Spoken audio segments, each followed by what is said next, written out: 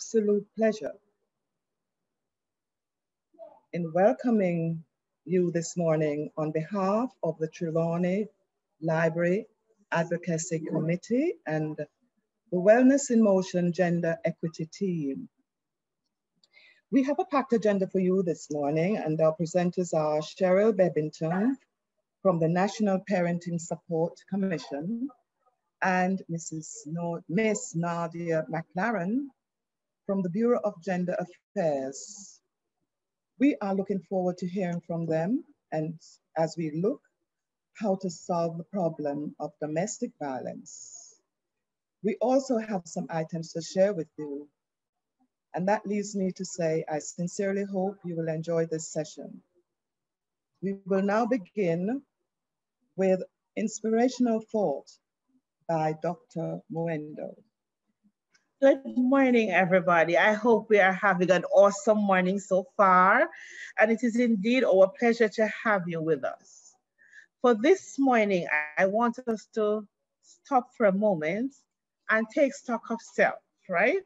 We are here today to talk about something important. We are here to feed into others, but we must learn to feed into ourselves, right? And so this morning, I want you to take a deep breath. Relax your mind. Focus on self and the divine. And then while you do that, I want you to acknowledge that the sun would rise this morning, the wind would still blow, and all these things would happen if you were the only human being that woke up today, because you are indeed special to God. He loves you, he cares for you. And so I want you to accept that you are the most special being on the face of this earth at this moment. But then remember now, with that comes a responsibility to be the best you, that you become the best reflection of who the divine is. And so at this moment, we're going to pause for half of a minute, sorry. And you know, in your own space, will speak to your own divine guidance for half of a minute. Let us pray.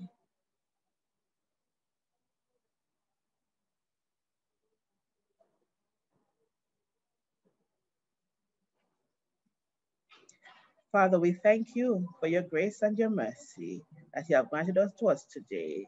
As we go through, we ask for your guidance. Amen. Amen. Amen. Thank you, Dr. Mwendo.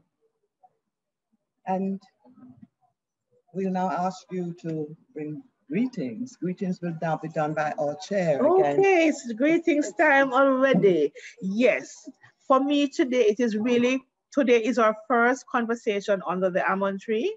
And this is the first of many we are hoping to have. We are hoping to do this bi-monthly. And I'm hoping all that are online with us this morning will be a part of it, and others will be a part of it. To those who are here with us this morning, I want to say to you, welcome, and it's good to have you, right? So we have some persons here with us, keeping within the COVID guidelines, and for those who are online already and those who will to come. Why are we here today? We are here today because we have a question that we need to provide an answer for. So we are being challenged by domestic violence, and then we heard what happened over the weekend again on Father's Day and yesterday. So the communities are plagued, and we are looking at saying that parenting and guidance and how we guide our persons in our community is one of the solutions to the problem that we now face. And so that's what we are here to look at today. We have two awesome speakers lined up. I will not take over Mother Moderator's place and tell you who they are. She will tell you who they are in a little while. But I say to you, welcome, and we will continue the conversation. And of course, we'll talk again at the end of the session. God bless you.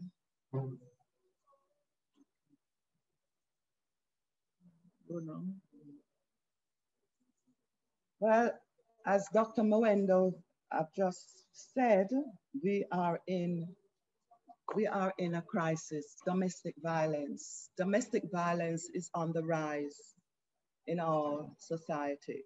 And I've just written a poem I would like to share with you. It's called Domestic Abuse. I often wonder why some men beat and mistreat their women, especially when they are frustrated or just simply having a problem. But let's not forget, some women beat their men too. It's not so prevalent. The happenings are few. Domestic violence causes so much grief and pain. Sometimes it leaves the victim curled up, feeling disdain. It causes separation, isolation, even drives some insane. From the brutal attacks applied, so unbearable, so inhumane.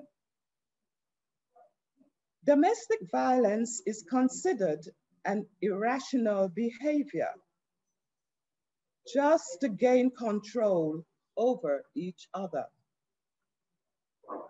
Why do some men abuse and intimidate their women so?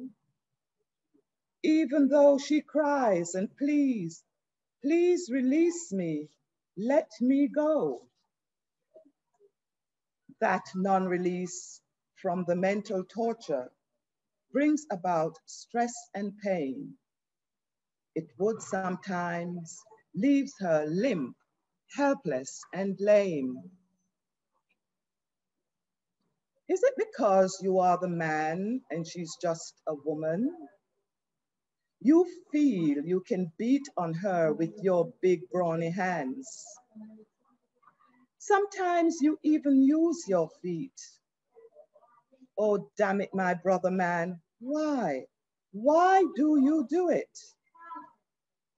The verbal abuse that comes from your mouth, the degrading words, the screams, the shouts, the disrespect, the threats, the unbearable condition she undergoes just because of your violent emotion.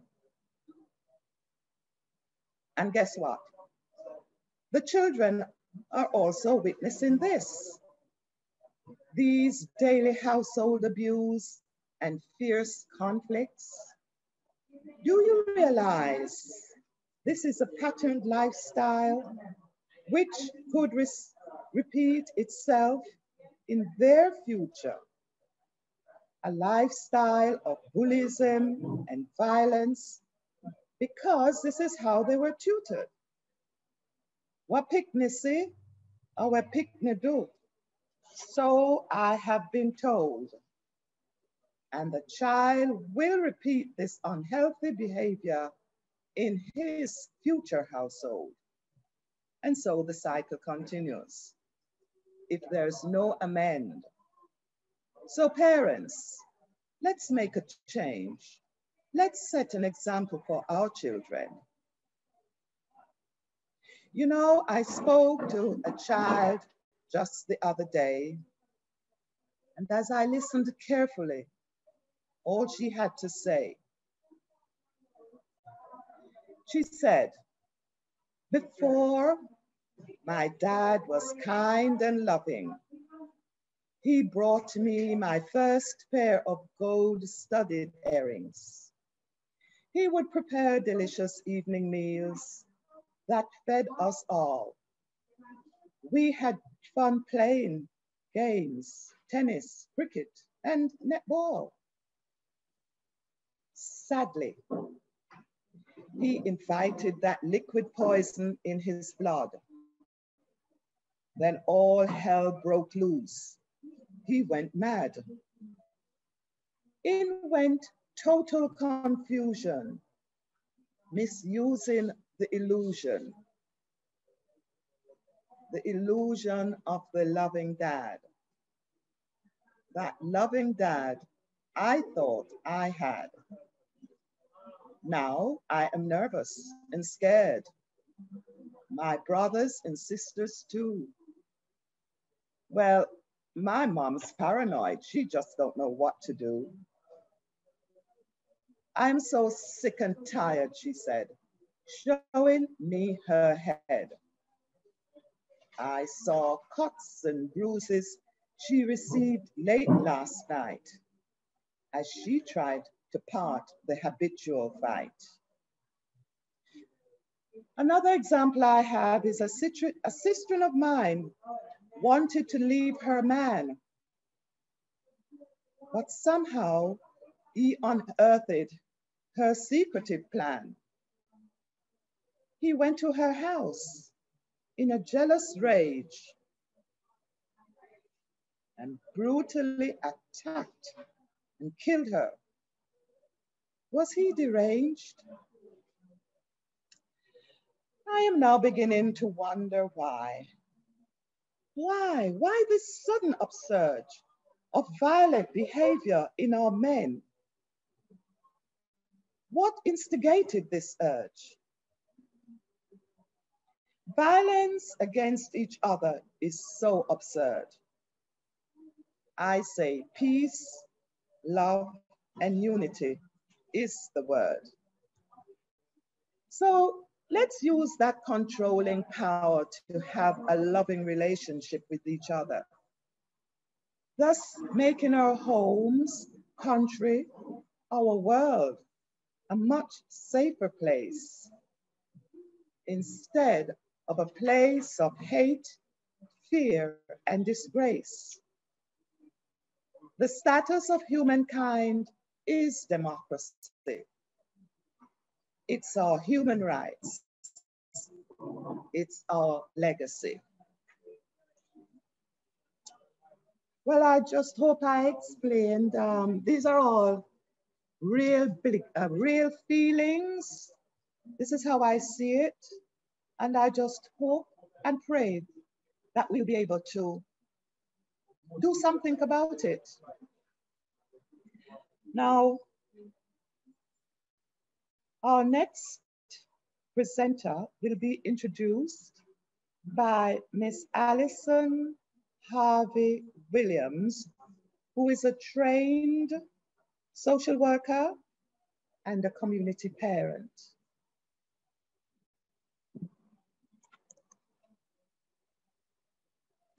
Hi. Good morning, everyone. Good morning. Good morning. Ms. Nardia Mclaren, she's the Acting Director of Community Liaison at the Bureau of Gender Affairs, where she focuses on the implementation of policies in relation to social development, community development, values and attitudes, and other gender-related issues to assist with the improvement of the social and economic development of both women and men nationally. Ms. Mclaren collaborates with government ministries, departments and agencies, NGOs, and community groups for the delivery and implementation of programs in communities and increase awareness on gender-based violence, to increase and to improve communal response to address and reduce gender-based violence. The implementation of these programs is in line with the ministry's mandate to achieve gender equality, improve social justice, and to reduce discrimination such as gender-based violence. Nardia holds a Master's of Science in Sociology, specializing in social policy and development, and a Bachelor of Science in Sociology with a minor in Human Resource Development, both from the University of the West Indies, Mona.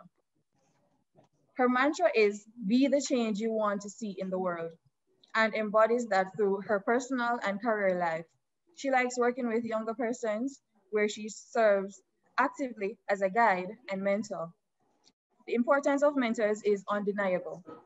Ms. Mclaren passionately guides, directs, and assists with shaping the future for the betterment of our young people. As such, she has served as youth mentor with Community Unite and Youth, where she has coached and supported several young ladies from vulnerable communities to make better of themselves and circumstances. Her life and career have been driven by the strong desire to alleviate the suffering of the most vulnerable people of Jamaica. As she believes that our efforts now are determining outcomes and opportunities for our own generation and generations to come.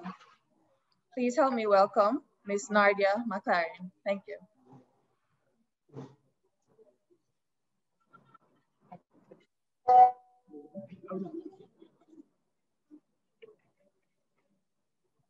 Thank you. Good morning, everyone. Good morning. I hope everybody is as excited as I am about today. Oh, yes.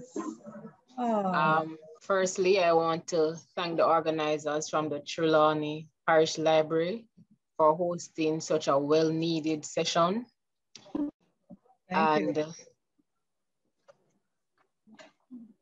Right, for hosting such a well-needed session. And I look forward to being invited to others, the Bureau exactly. Dr. Mwendo especially, she has been following up every day to ensure that this session is a success. So I know that she's dedicated and committed to the process. And I loved how the session opened with us reflecting that we are indeed most special. And as such, we should treat ourselves as special because we are very special.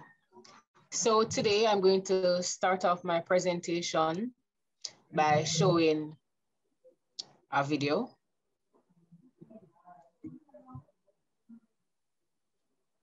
One second.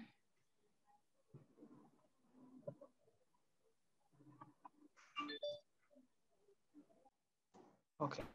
Special like that.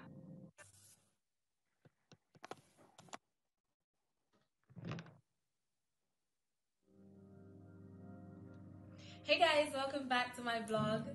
I got flowers today. No, it's not my birthday or anything special like that. We had an argument last night, and he said a lot of cruel things that really hurt my feelings. But I guess he's sorry because he got me these flowers today.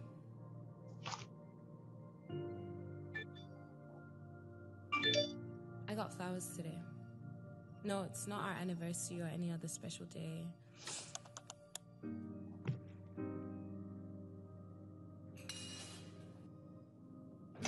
Last night he threw me into a wall.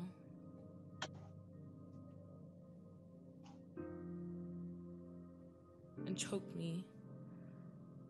And then beat me till I passed out. I woke up bloody and bruised all over. It was actually a nightmare. I guess he is sorry though, because I got these flowers today.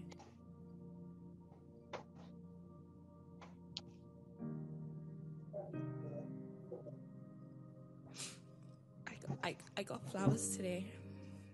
No, it's not Mother's Day or any other special day. Last night he beat me again and again and again. It was worse, much worse than any other day before. He wanted to sleep with me and I'm on my period, so I wasn't up for it. A couple of kicks, punches to the face, and he had his way.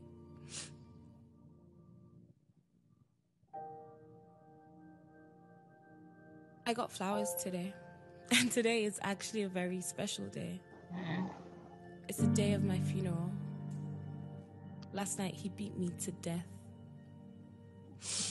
If only I had the courage and the strength to leave him, maybe I wouldn't have gotten flowers today.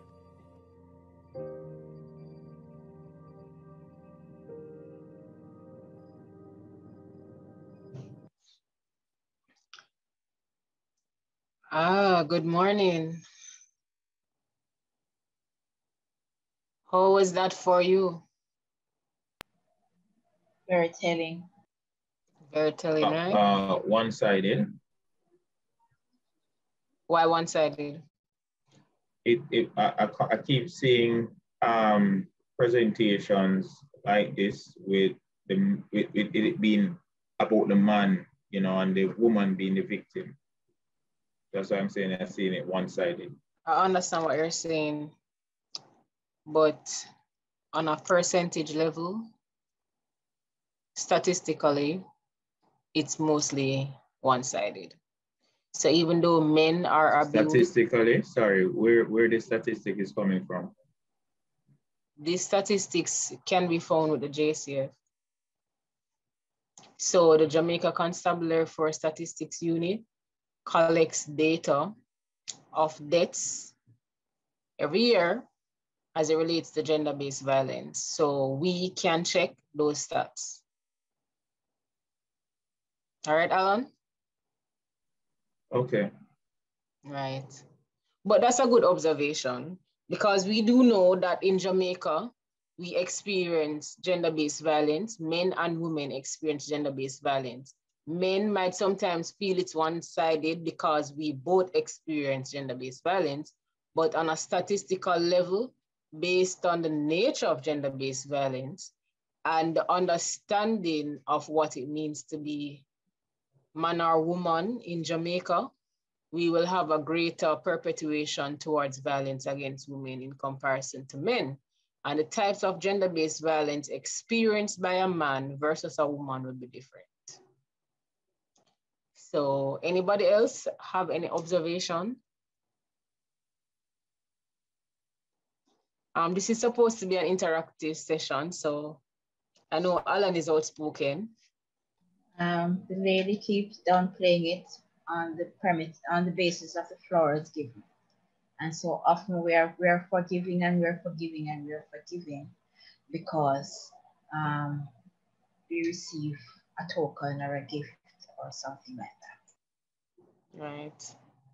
It applies for both male and females. We are reassured in the cycle of violence that the person will change with no real intervention. I am sorry.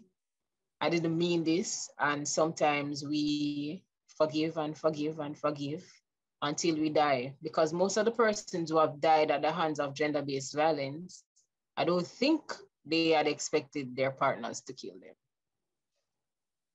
I got flowers today. So I'm going to start my presentation. Thank you all. Just before you start, sorry. One of our guests inside wants to say something about what she just saw. So let's give Alice a chance to speak. Sure. Well, I had the same problem. Was this abuse, verbal abuse? And well, you'd believe people are saying that one is too old to have all this kind of thing. But it's not too old. My husband is 87 and I'm 80 now, just turned 18 March. But we've been having this problem for 3 years. He's very abusive, verbally. He doesn't hit me, but he keeps things away from me. He doesn't support me. And he abused me in the community. So even now the community, and I don't speak to the people in the community, most of them not speaking to me. And somebody said it was one way. I did hear that. They're saying that it didn't look like it was two way. But the woman, I was quiet. So a lot of time people don't hear me, but they hear him. And he walked down the community and told people who I am. I had a marital problem. I committed adultery, okay? I don't mind telling you guys that. But it was his action why I went to someone else.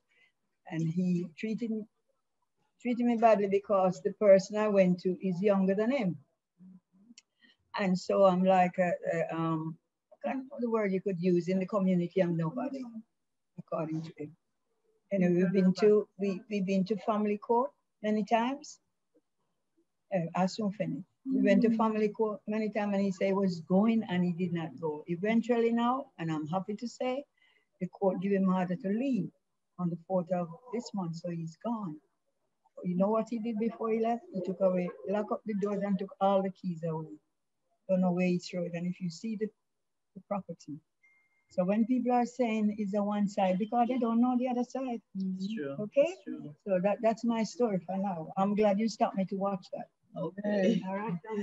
All right, over to you. But I will share the numbers for the Bureau because we have a we have social workers that assist persons, male and females, who have experienced gender-based violence. You can write down this number and give her now, since she's leaving. So she can call a social worker right now. So for females, the helpline to call is 876, of course, 553-0372.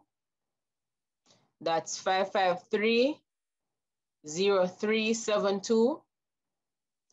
And if it's a male, because probably her husband will need somebody to speak to as well, they can give him this number. This is specifically for males. It's also 553-0387. So that's 553-0387. At the end of the session, I'm going to share some flyers with you so you can print and put it in the library. All right, I'm going to begin. Right, persons are seeing the screen now?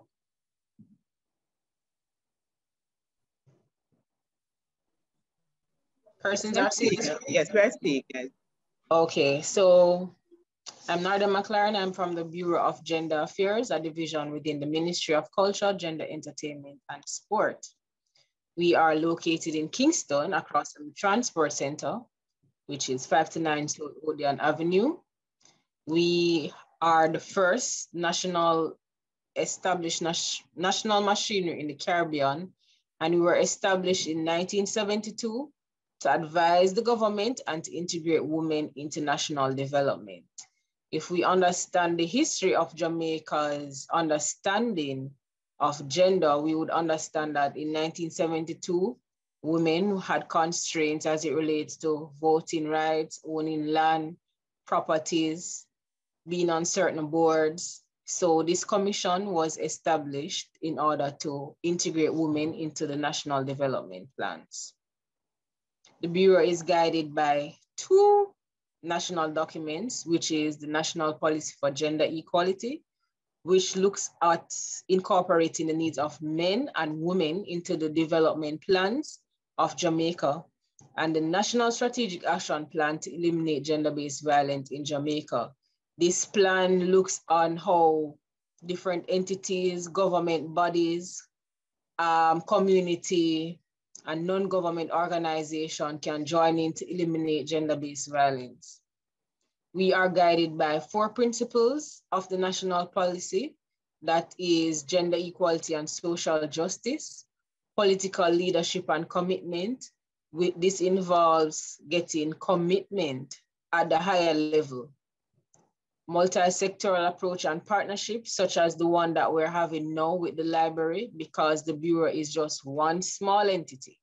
And we need the help and assistance from community-based organizations, non-government organizations to eliminate gender-based violence, and a participatory approach. So that means all of us have a role to play in eliminating gender-based violence and being that change that we need to see.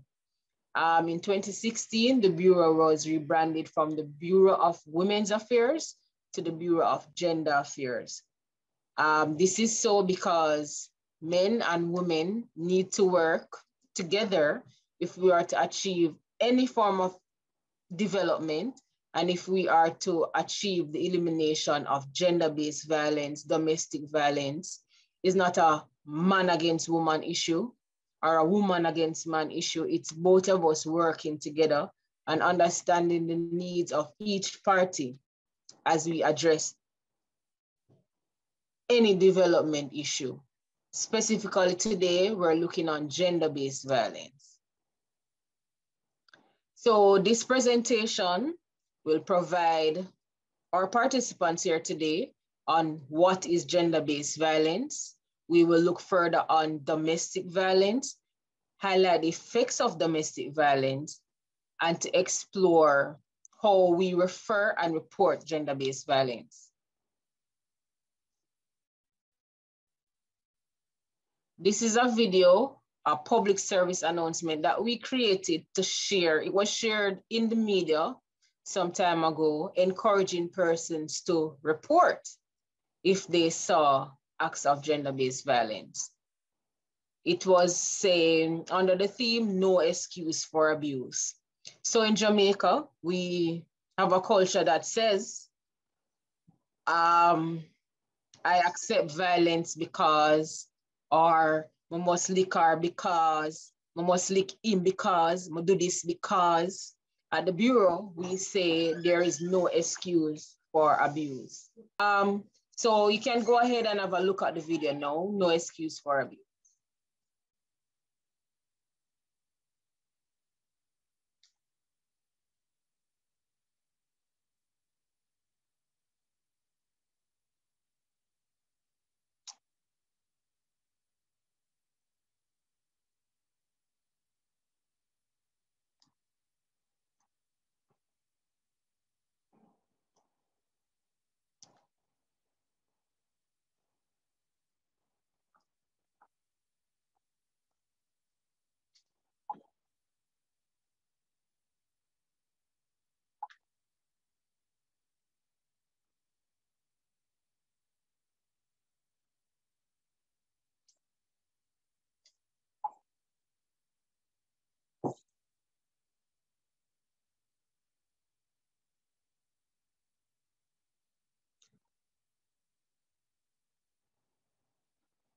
So because this is an interactive presentation, do you think that there's an excuse or any reason at all for us to be abusive to someone or to accept abuse from someone?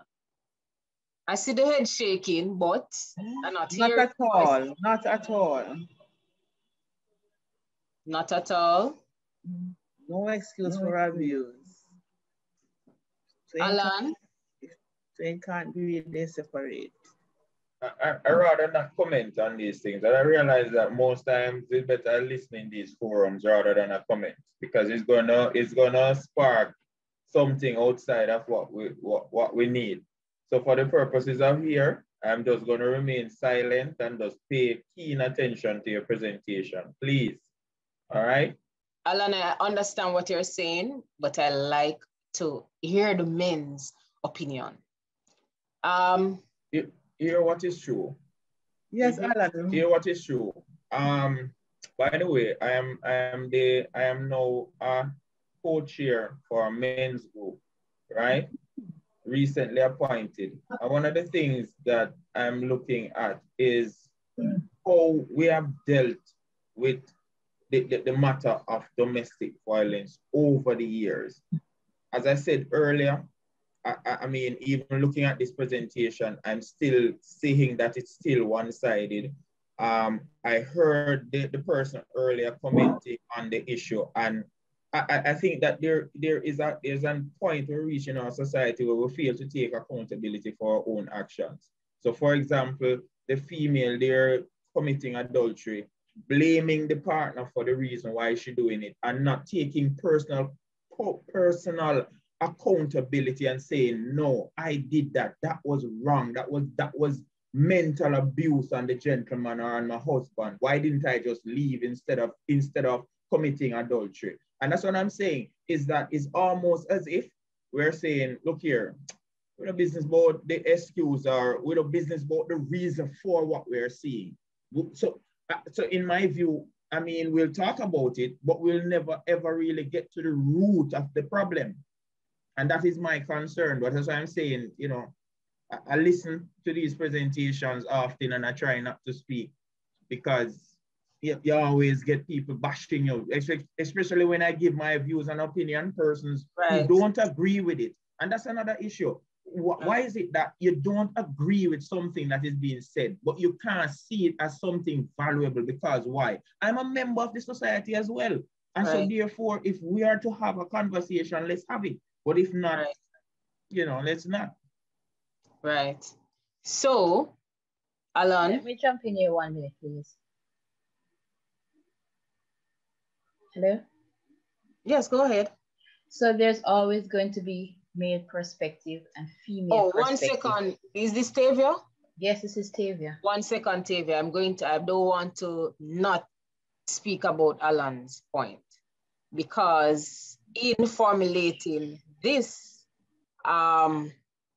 this campaign, this public education campaign called No Excuse for Abuse, all of this was taken into consideration to say, woman a business, but woman feelings, woman do things and don't expect a reaction from man, man do things and don't expect a reaction from woman.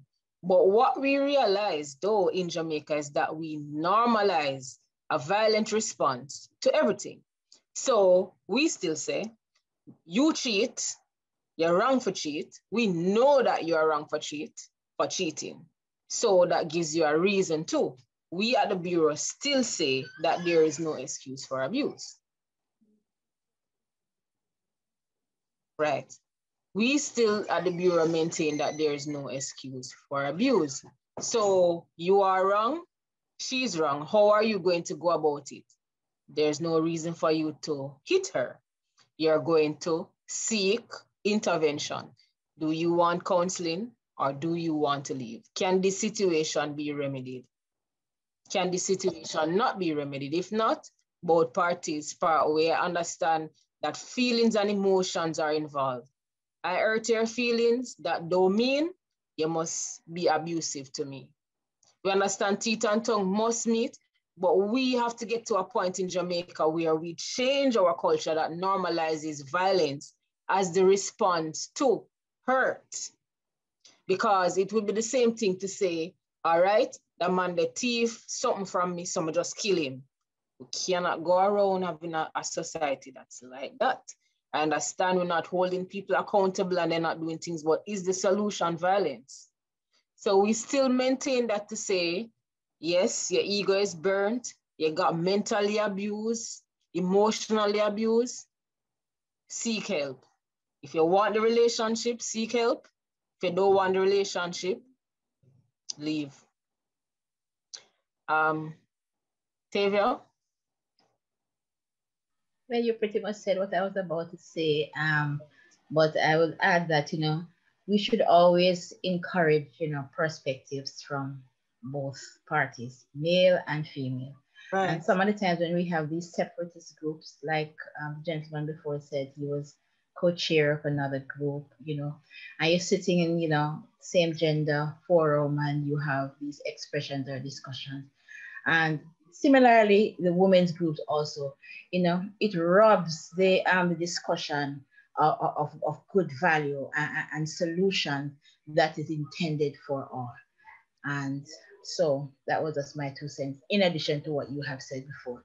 So I don't think we should ever take a position to say, keep silent on the matter because you're in a group that is predominantly women or you're predominantly male. No. You are welcoming everybody to the table and your views and whatever you have, even though somebody may disagree with you, right, it is valid and is important. It's part of the solution. Right. And that's the stance of the Bureau. There are women groups that may have difference in opinions, but if we're to have real change, we have to hear the uninhibited thoughts of men and the uninhibited thoughts of women. How are we going to form real solutions? Because if men are thinking this and women are thinking this, we need to hear both parties. So I'm sorry if persons bashed Alan's views before, but that shouldn't be the way where we're silencing somebody's voice. That is also gender-based violence. Silencing a party because of their sex. Nelson, I didn't know that. It really is. I'm experiencing gender-based violence. After Nelson has his hand raised. After that, I'm going to continue the presentation because we don't want to spend the whole day. So Nelson, you can go ahead. Nelson is a female. It's a female, okay? Okay, Nelson, thank you. Sorry about that. Yeah, right. Yeah, not a problem, man.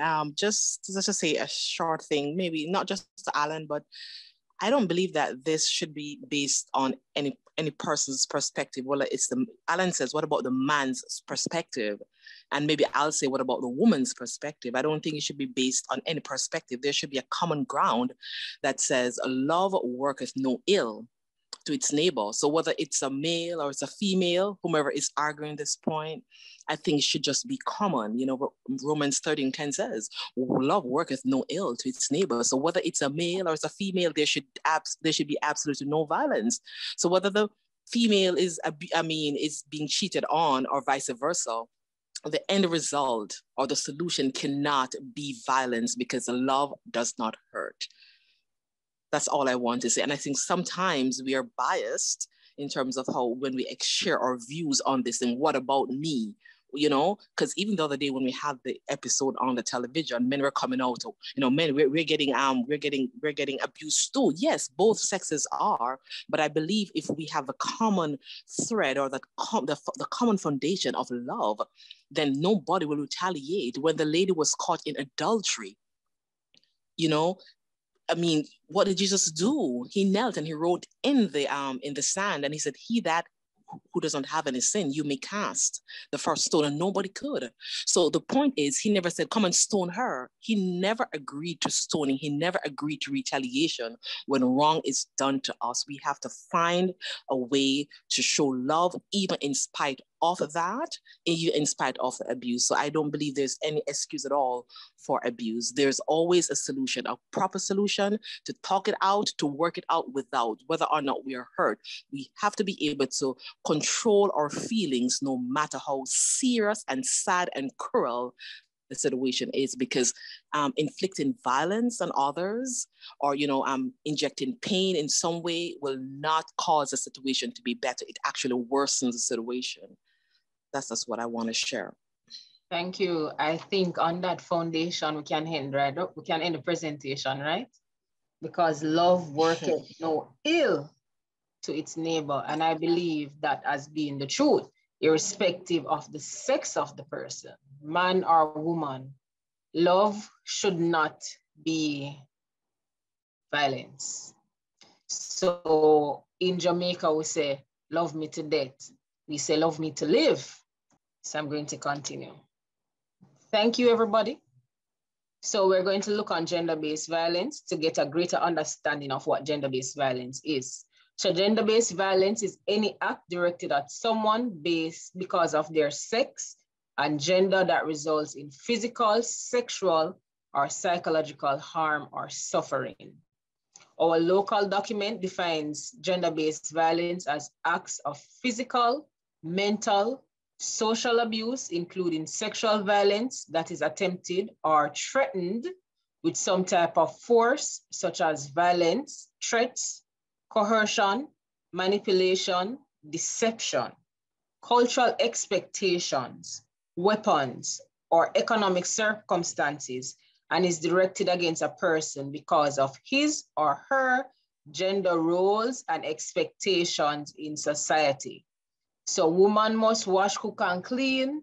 Man must provide money. If them can't do that, boop, beaten, cussing, you're no man, you're no woman, you're no good wife, you're no good father. So those cultural expectations that we reinforce daily negates if somebody should be abused. So you're not a good father because you're not no money. You're not one good woman because when we come home, no dinner, no cook. You understand? So our cultural expectations negate a lot of what we normalize and accept as violence. Woman must be virtuous. So called woman not virtuous, that same example that she used earlier, she forget leap. Gender-based violence is violence involving men and women. Females are most times the victims, however, men are victims as well, and it is based in unequal power relations. So most times, me have the money, me have the better job, me have the house, me have the car, and my house, me have better education. Who are you? Right. Types of gender-based violence include trafficking in persons, bullying, sexual harassment, incest, rape, domestic violence, neglect. Persons don't look at neglect as a form of gender-based violence.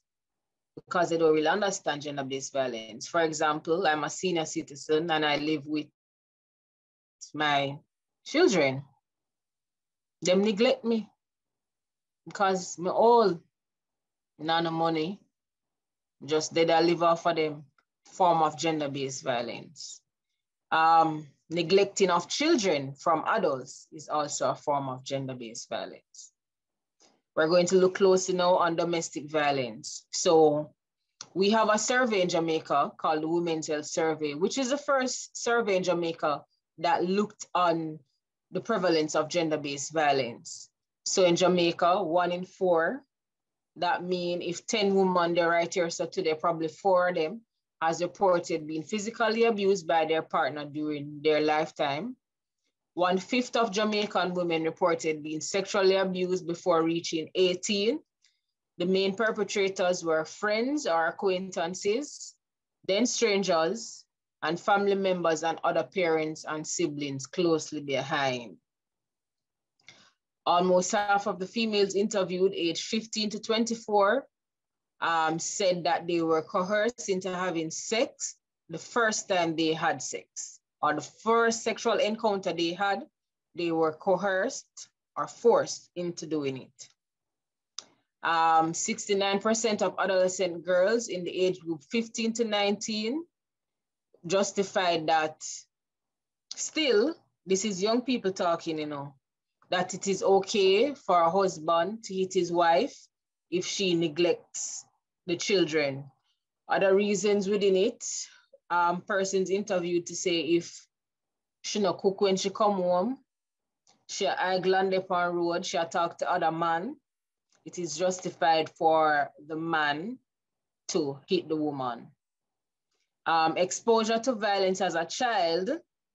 So this is the home now, and where both males and females are showing, displaying violence act, whether it be verbally, emotionally, or physically.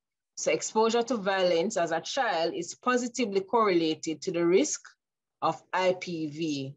So in the future, boys who grow up in the context of domestic violence are likely to be emasculated in the process, as they feel as they are incapable of protecting their mothers. So we have this here that says victim today, abuser tomorrow. So it can be both ways. So we grew up in a home where we saw violence. We normalize and think that violence is the way in which we should remedy or deal with conflict, whether it be verbal, emotional, financial, or physical. So persons think that the violence should be a reaction because that's what they grew up seeing. Some persons normalize and think that the violence should be accepted because them grew up and see it. Them not dead, and not nothing. My mother used to cuss my father all the time. So them grew up and cuss for them husband. Or grew up and see mother or father fighting each other, and them grow up and think that is a normal way. Some people accept it, some people are perpetrators of it because they grew up in a household that saw this. So we say domestic violence is not a private matter. Most of us, when we see domestic violence in the home, we peep out through the window. We not tell nobody.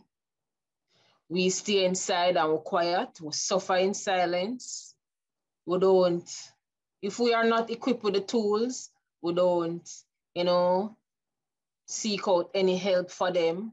We just think it's a private matter until somebody, it escalates more seriously, somebody end up a hospital, somebody end up dead. And we all saw it. We all saw this in the news that happened in Kellits. Who knew if other persons in the community saw?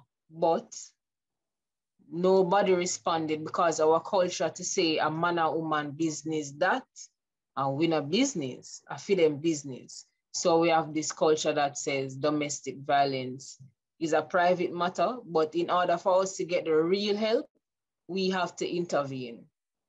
If we don't have the tools, you call the persons who have the tools and say, you know, I see this, can't call the bureau. You'd have to go to the police and say, you know, I see this and I think they need help. We're not the police.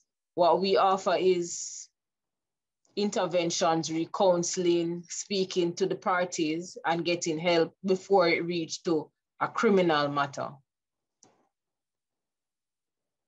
Domestic violence is defined as any violence that occurs between individuals who are related through intimacy, blood, or law. Domestic violence can be sexual, physical, emotional, psychological, or financial. It impacts all directly or indirectly.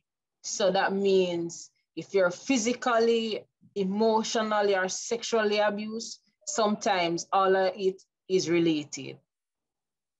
Domestic violence is one of the sources of violence in Jamaica, which usually results in death. And most times the children are in the house seeing all of this. So if we want to be the change that we want to see, I mean, we have to play our parts and find some way in which we can. This session now is good because it increases our understanding of what domestic violence is, so we can reach out and speak to other persons. Intimate partner violence is different than domestic violence. So domestic violence can be everybody within the house. So intimate partner violence now, or spousal abuse, is described as any violence that occurs sexually, physically, emotionally, psychologically, or financially by an intimate partner or spouse. So domestic violence covers everything: spousal abuse, sibling abuse, elder abuse, and child abuse, because domestic violence is violence under a domestic situation. Physical abuse, so that is intentionally applying force to the body so that injury is sustained. Sexual abuse, forcing a partner into unwanted sexual practices. Emotional or psychological abuse, which is very normal in Jamaica, where people don't see as form of abuse. Verbally attacking, insulting, or ridiculing a person's sense of self and undermining their self-image, self-worth, and self-confidence. Financial abuse, refusing to work or share money, controlling or taking the victim's money. Forms of emotional abuse, which is very important, that some of us don't look on and we don't understand the seriousness of emotional abuse. Emotional abuse is so, they would say hot, it feels like physical abuse. So it's the name calling, the insults, go you're good for nothing, you're not a sense, you're worthless, overtime, every day. Continuous criticism, extreme jealousy or possessiveness, isolation from family or friends, monitoring where person goes and who the partner spends time with, withholding affection as punishment. A lot of women do this. They're married. The man them complain about this a lot. So them get cold and withdrawn and them the business about the man no more because of something. It might not necessarily be abuse, but you know, them have some differences. So the woman withhold their affection as a form of punishment. Man do it too. Threaten to hurt your partner, children, family, or loved ones. Humiliating your partner. Expectation of partner to seek permission for everything. That's a form of emotional abuse. The cycle of abuse. So a lot of persons always say, when somebody's in an abusive relationship, why them don't leave? But them don't understand the dynamics of the cycle of abuse.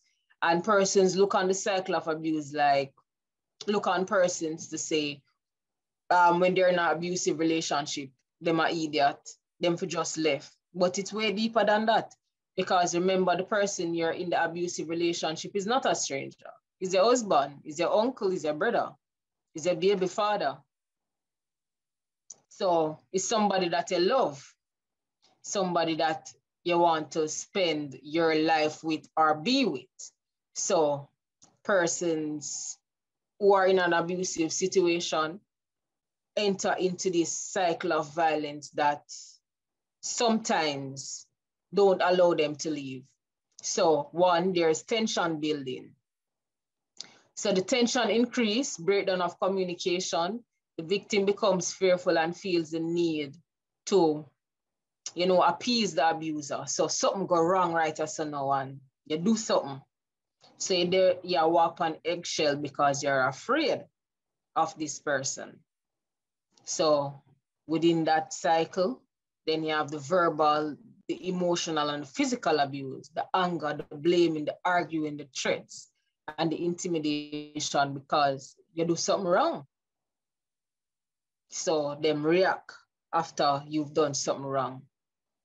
After you do something wrong, the reconciliation, the abuser apologizes, gives you roses, chocolate, tell you, "Me not do it again, or you make me do it." Why you can't just change? Why you go talk to him? Why you can't just cook your food? Why you can't come off of the phone? You just depend on social media so every day. You're there at work every day. Blames the victim, denies that the abuse occurs, or says that it wasn't as bad as the victim claimed. Sure, man, I just a look like, oh, you go on, so like, me I go kill you. So that's the reconciliation, them good and them sweet again. The calm, the incident is forgotten, them good and lovey-dovey, no abuse is taking place. We call this the honeymoon phase until it happens again. So the person is in this cycle of abuse. Within this cycle, person, it might not happen like 1, 2, 3, 4 as always described. You can have the incident and then them reconciliate and then there's a calm, or there incident and there's a calm. The cycle varies, but we have to take in consideration that these persons are in a relationship by different ways. So you have to take in consideration those emotions too within this cycle of abuse. So we're going to look on now, when you're in a relationship, what do you think is unhealthy and healthy forms of relationships? Anybody? Characteristics that you would say are healthy or unhealthy features in a relationship. All right, I don't see nobody. So in a healthy relationship, there's compromise because nobody is perfect. You have your own hobbies, you support each other, you have your own friends, you have your own interests. Both parties are equal. So it's not like me see myself more important than you. We're both equal. We respect each other. There's a friendship. We give each other space. We love each other and we encourage each other. In Jamaica, I don't know if it's our culture or other persons, once we are involved with somebody, we own them. We have to know what them are do, where them there at all times. We no longer want them to have friends. You are my only friend. I should be your only friend. Your money is my money. I control everything that you have. And if you want to do nothing with your friend outside of me, that is cheating. So we become like obsessive, and that is not a healthy form of relationship. So when you do that knowing that you boxing the person with your obsessive behavior, the persons feel trapped, mistrust, because why you have your friend them? A cheat, you go cheat. So there's distrust. They feel scared. You criticize them, you isolate them from them friends. Them do have no choice. We give them ultimatums. It's either you do this or that. Me not cook no food. Me not do that because you not do this. You accuse them all the time of cheating. You want to know where they are every day, every hour on the hour. You check them phone, you check them Facebook, you hide in a bush. You start them, you call them and ask them. So how many hear a dog a bark? Which part are they?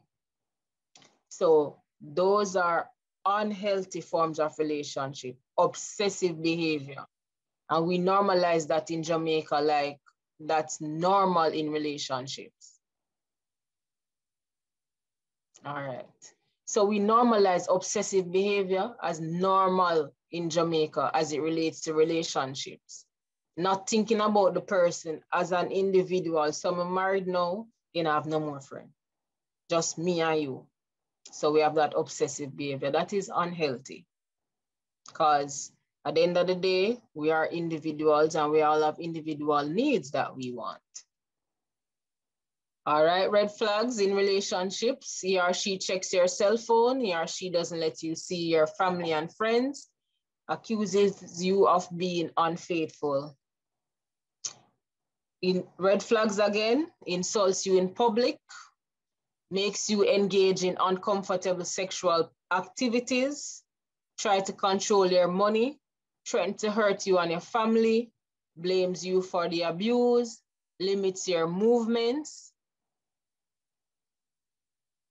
Any other red flags in relationships? Wait, why is check on you very frequently a part of that? Isn't that loving and tender care?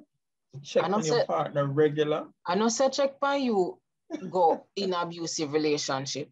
Me I go tell you our instance of cases that we have. We have cases where the victim can't go nowhere at all. Nowhere. No supermarket, no church, no call, no nothing without the partner being there. If the person want to talk, they have to look upon the person for talk. Or else, when them go home, something different. Once they leave the house, them call them. Let me hear your background. How you say you're there at supermarket? Oh, me your dog a bark. Oh, dog a bark. You want that? You don't want that, Alan? As a healthy relationship? All right. No comment. Okay, so it's not the lovey-dovey. Hi, honey, you reached to work? Gone. Or call lunchtime or so on. It's on real stalking because the person is trying to control the person. And you have relationships like that. Them bug the person's phone, bug the person's car, clone the person's WhatsApp. Right. So it's that kind of obsessive behavior that I'm talking about. Effects of domestic violence. Remember, you're encountering all of this on a daily basis, you know. Anxiety. You just walk and you look behind you because if you ever tell him say or her say you there somewhere in a day and the person show up and no say the altercation are gonna come. So it causes anxiety, sleep disturbance, nightmares, insomnia, low self-esteem. Low self-esteem to the point where you not even know your worth no more, because if you get up every day and somebody tell you say, you're worthless, you're good for nothing, you're not come out to nothing, your head dry, you're ugly. After a time, if you are not strong, if this is somebody that you value their opinion strongly, they should be a loved one, a safe haven, and they might tell you them something here. Me hear people tell people you're sick, my stomach. Me hate you, just the sight of you alone upset me. You can't hear that every day? Chronic depression, chronic fatigue, post-traumatic stress disorder, suicidal tendencies, death, low work productivity. You go to work, you're not even there at work because you're in your mind. HIV and AIDS, other sexual transmitted diseases. Persons might wonder how HIV and AIDS and other sexually transmitted diseases come in. You can't negate condom use because The person run things. If you talk about condom use, you get 2 lick. So that increases HIV and AIDS and other sexually transmitted diseases. Indecisiveness, breakdown in healthy communication, prostitution, fear, prostitution because you have low self-worth. You know nobody. So you just succumb to that. Fear of sexual intimacy because you're afraid of man. You're afraid of woman. So you just run your body. Both parties, it's happened to both men and women because the woman make him feel like him and nobody. Man, this happened to man. Make him feel like him and nobody. Same just have enough woman. He no want nobody. He not get close to nobody. Miscarriages. Why don't survivors leave? Fear of retaliation, lack of means of economic support, concerns for their children, love and hope that the partner will change, stigma or fear of losing custody of children associated with divorce, lack of support from family and friends. Ridicule should be there, and status. Enough people not tell nobody because them no one, nobody knows it. Them husband or them wife who is this or that with all the title or not is abusing them. Them no want nobody laugh after them, look down upon them, so them stay. How can you help a victim? So if you know anyone that may be going through a domestic violence situation, ask them. Don't wait for him or her to come to you because of those reasons said before. Them not gonna come. Them afraid, them shame, them embarrassed. Earlier, the lady spoke about she being abused because she committed adultery. Not a lot of people will say that because they would be embarrassed to say that. So most persons in situations like these, them not gonna talk. And most times persons don't talk until them dead. Because the video that I showed earlier, he brought me roses. She didn't talk. She stayed and she endured it until she died. So you can express genuine concern for them. Don't judge or blame them. Say, yeah, man, you forget likaya or, yeah, man, you forget, she for cuss you off because you not no money, you know, see your worthless. Listen and validate. So you listen attentively. Listen to their concerns. Don't pressure them or pressure him. You offer help. You can't give advice. You're not a counselor. You're not a trained expert in the field, so you can't offer help. Or you offer help is calling the relative agencies, or if they want to go to church or they want to go to somebody that them trust to intervene. So you offer that help. You not tell them, say, hey, left the boy, left the girl. That is not your place. You offer help and you strengthen them. You give them the tools to deal with whatever they're going through. And your support is or her decision. You don't place conditions on your support. Like I say, yeah, man, that's why I not help you again because I tell you if you left the boy, I'm tell you if you left the girl and you still did it, I not help you. You don't want nothing. Because they don't know what the person is going through in that relationship. And as what I expressed earlier, remember that it's not a foreign entity they're with. They are with their husbands, their baby fathers, and their loved ones. So there are different dynamics that are in play. So you'd have to offer help. I have 2 hands that are raised. The National Parenting Commission can go, and then we will take Nelson. So I want to ask, what if you're seeing the abuse and hearing it, but the individual does not want any help? There's nothing to do. Okay. If you ask, you express concern, listen, validate, there's nothing you can do. We have cases here where somebody has experienced or seen it secondhand and they call us and we call them and we tell them all the options available and we explain to them and them say, Miss, Thank you, but I do not need your help. We can't do nothing until them come to them senses and come back to us again, because they cannot force them. We just give them, we just offer the help how we can,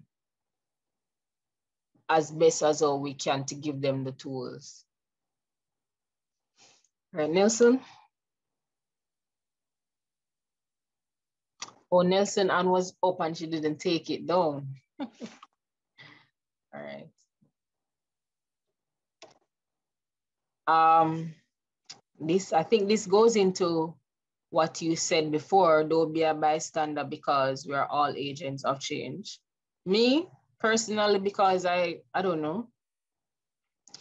I think I need to be the change that I need to see in the world. So sometimes when I see a situation, I don't know how if it's not at work and I see it on the road, I see it in my community and I don't know how to help. I gotta talk to somebody else, but me not leave it. Me not gonna say, oh, I know my business, I know me I get licked, I know me, I get verbally abused. I try and see how I can intervene, if I can call bureau or another agency to come and talk to the community, everybody in the community, just to get that person involved, then I do that. Or if I can put flyers on the community notice board, I try make them read it or so on. If I can talk to them one away, not in no crowd to make them feel embarrassed, or not in an embarrassing tone or an attacking tone and say, you know, say enough to do this, you know, say enough to do that. But, you know, try to build a respectful conversation with them, and eventually we will get there and see how I can help. Tavia has a hand raised. You can go ahead, Tavia.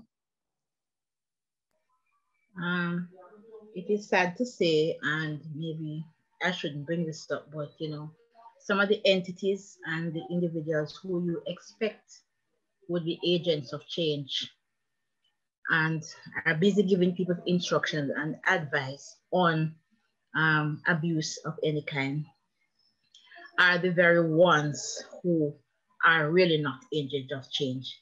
Because I happen to sit in a church audience and hear a minister of religion suggested that statistics showed, and just had, as Alan had said earlier, you know, I don't know how we reference and how we validate these statistics, that most of the rapes that have taken place are taking place is as a result of improper dressing.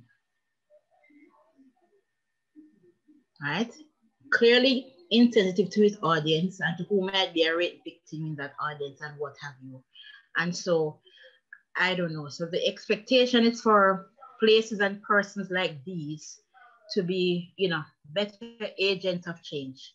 And it's not happening. Tavia, it's sad, but we expect a lot from persons, but it just shows the level that the person is on. So obviously that pastor needs to be sensitized. So to change that narrative, because that is wrong. Muslims with them face cover from head to toe get raped. So clothes don't affect somebody getting raped. What affect the person getting raped is a rapist raping somebody because they want to rape the person. So with that, it just shows that the person needs to be sensitized more on the issue, because obviously they don't know better, because they wouldn't say that. It's sad to say, but we are part of a culture and the culture is a part of us. So those narratives are repeated by a lot of persons because they are from the Jamaican culture that believes certain things. So if you want to invite us to the church to do a presentation specifically on the rape, we can. There's legal policy frameworks that guide how we intervene with domestic violence. You have the Child Care and Protection Act, Sexual Offences Act, and Domestic Violence Act, and the Offences Against the Persons Act. Most Jamaicans do not know what these things mean, so they don't know how to protect themselves, but these exist. How to get help? We know that you can call the police and you can call the Bureau of Gender Affairs. If it's child, they call the Child Care and Protection, the CPSFA, Child Care and Protective Services Agency. If someone is raped, you call CISOCA. Somebody's a victim, you call the Victim Services Division. And now you know that government has a national shelter. So if persons are in an abusive relationship and there is no place to go, there's a national shelter available for victims of gender-based violence. And the national helpline numbers where persons can text, call, WhatsApp, send please call me too. We have helplines specifically available for men and females. I gave the numbers earlier. If you want to take the number again, it's there. It's 553-0372 for women. And for males, it's 553-0387. We have a host of persons calling. Man call them say, you know, me have anger management problem. I don't know how to manage my temper naturally. Me need help.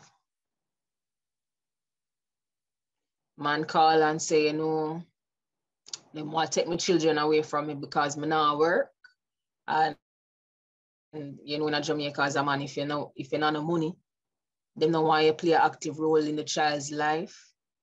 So we had to talk to, you know, them together, both man and woman, help the man get a job through the Ministry of Labor and those things. So we are there to help for issues such as that.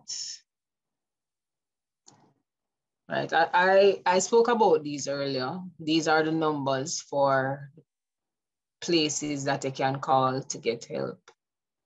Victim Services Division, if you're a victim of gender-based violence and you want to take out a protection order or a court order, the Victim Services Division offer that help. Victim support help, right? Assist you with courts, etc. The Child Protection and Family Services Agencies works with the children who have experienced gender-based violence. Any questions or answers? All right, I don't see. Don't go. We have 2 questions from the floor here. I'm gonna give them an opportunity to come and ask. Sure. Yes, good afternoon.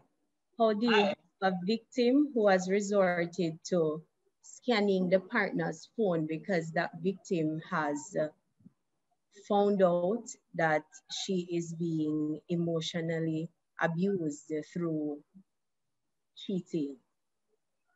So I heard you mentioned earlier where it is a red flag for somebody to be scanning their partner's phone, right? But if this is a case where that person who has now scanned the partner's phone was a victim of physical abuse or cheating or affair, how do you help that person? I don't understand the question. You're saying the person needs help because they have encountered or is going through emotional abuse now and have gone through physical abuse before. That's what you're saying? No, let me repeat it. So the person, for example, I am the person. I was abused. I was cheated on, right? So I no longer trust my partner. So I resort to scanning his phone to watch him so I know what's happening in his life. How do you help me as the victim? So I'm going to ask you now. Understand? No, yeah, man, I understand you perfectly. You think that is a healthy relationship? No, it's not. I know that it's not. But how do you help the person since the person is the victim and that person is doing something that, you know, is a red flag behavior. So you're saying the partner cheated. Right. And that resulted in you hypothetically searching them phone. Right. So I'm going to tell you if both parties should get help. Because trust is very... Exactly, I know that. But if the victim reaches out to you, how do you help the victim? It would be a conversation between both parties. Okay. Right, and the person would speak to the social worker. I'm not the social worker. So the social worker would offer their trained intervention to the person. Because it could not be a one-sided approach. Right. That's not a healthy relationship. And for the relationship to get back to a healthy state, both parties have to have trust. All right, thank you so much. Okay, you can go ahead. The other person changes her mind.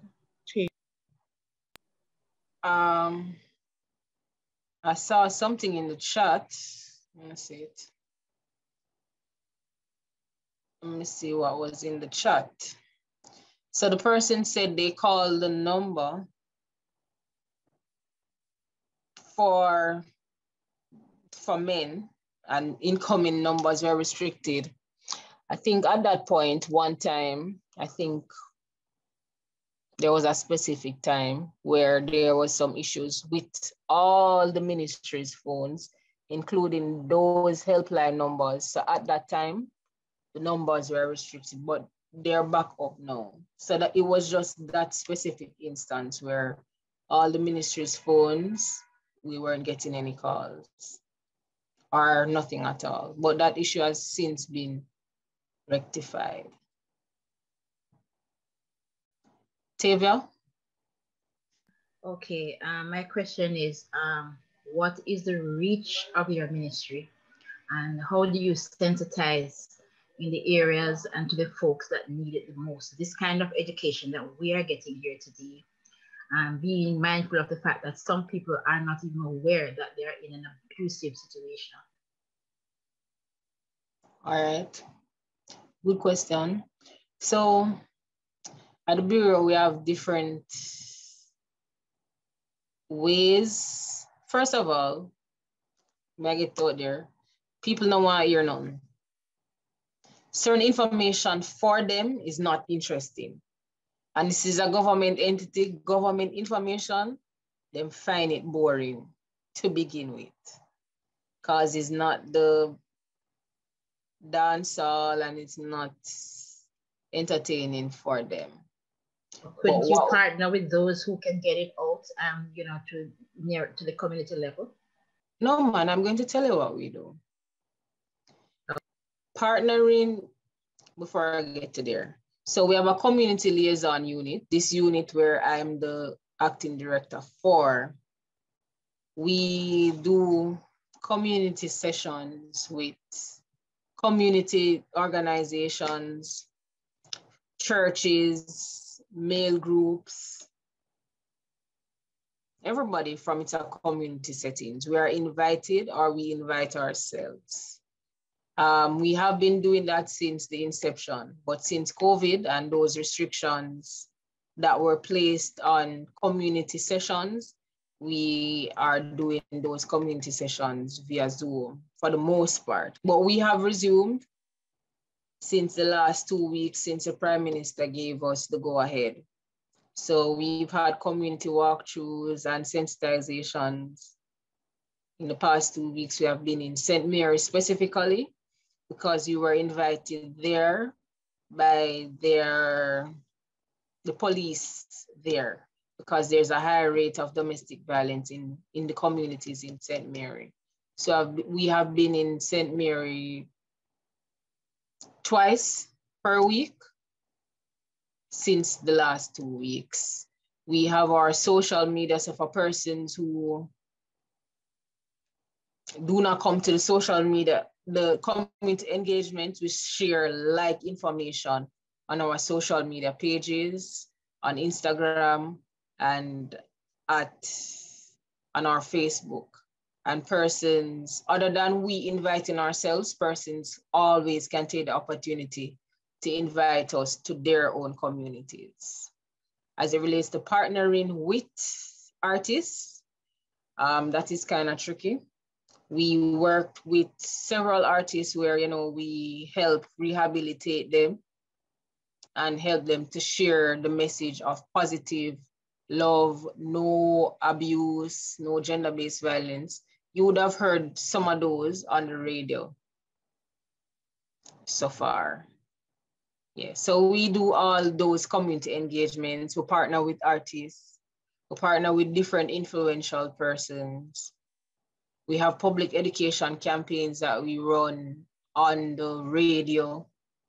We share information in the print media such as Gleaner and Observer. But as I said, we might be sharing this information, but if it's not exciting to people, they might not be interested in seeing it. But we do that. Sorry, but I was thinking of partnership too in a broader aspect. You know, there are various touch points. So say somebody turn up at the hospital, at the police station, or wherever they turn up, an abused person or a victim or whatever.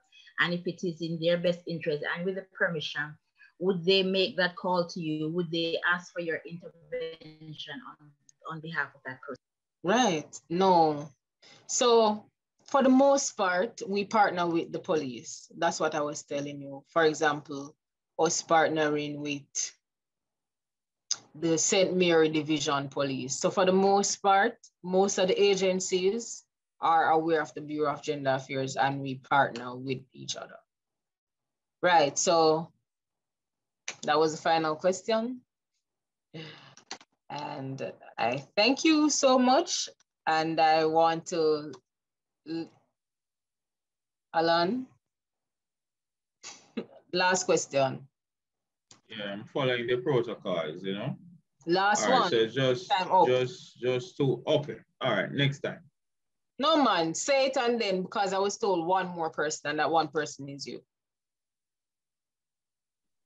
Right. So I'm just gonna make two comments. Earlier, a lady that came on, I would have loved to give her my personal experience with that situation. But it's just simple. Persons are afraid to seek counselors, but counselors, they do work. There are a lot of relationship counselors out there that can help you to build up a relationship to where you can have trust again. Cheating is not the end of a relationship, like how most individuals would believe, right? It happened to me, and right now I'm back in a place where my partner trusts me again. I never needed to go to counseling. I can share that story after. As it relates to getting in touch with the group, with the bureau, I want to do that because I know that there is a carcass. But what I do notice is that from time to time when we're supposed to have these meetings, something or the other gets into the way. And I'm one of those gentlemen who is really getting annoyed with that. I think if it is that we're serious about doing this thing, we have to have no excuse when it comes on to having these type of discussions. There's literally no excuse. I don't want to hear that this come up, that come up. Make it happen. So I just like to make that comment. And then when I'm hoping that when I reach out, because our men's group, you know, we're building. And I tell the gentlemen every day that, look, we attend these forums because we want to make ourselves more aware of what is happening within our society. So I'm looking forward to reaching out to the bureau. I'm inviting you to come to maybe one of our presentations where you can share some of what you did today, because I really enjoyed it. And that's what I have to say. Thank you. You're most welcome. So that is the end of my presentation. Love worketh no ill to its neighbor. I still remember that. And we are available for contact if you want to invite us to your community, to your church, to your organization. Thank you.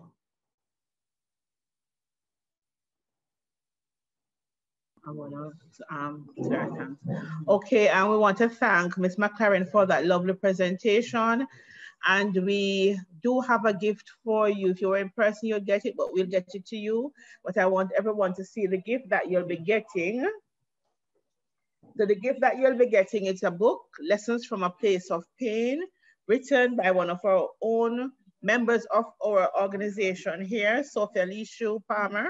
A matter of fact, she's the person that came and asked the question on behalf of someone. And so this is a gift that we'll be giving to you, and we'll get it to you in short order after this session. And I know you'll enjoy the reading and you will share the information with others. Thank you so very much. Sure, thank you. Our next presenter, Ms. Cheryl Bebbington. Now we're going to have Ms. Williams to introduce her to us. Good afternoon, everyone. Ms. Cheryl Bebbington is currently employed to the National Parenting Support Commission, an agency of the Ministry of Education, Youth and Information, in the capacity of social worker. In this role, Ms. Bebbington is responsible for providing psychosocial support to our nation's parents to empower them to utilize effective parenting practices. Ms. Bebbington has a combined 15 years experience locally and internationally in social work. She has worked within marginalized communities, serving individuals and families from across the world. Her specializations have been in frontline work, program management, harm reduction, and group facilitation. Through her 15 years experience, she has been committed to providing individualized service and that supports the dignity and worth of each individual and family. Ms. Bebbington holds a Master of Social Work and a combined Bachelor of Social Work and Bachelor of Religious Studies. Her professional interest lies in trauma and resiliency. Personally, Ms. Bebbington enjoys spending time with her children, on the beach, traveling, exploring new cultures, and sharing life with others. Please welcome Ms. Bebbington. Thank you.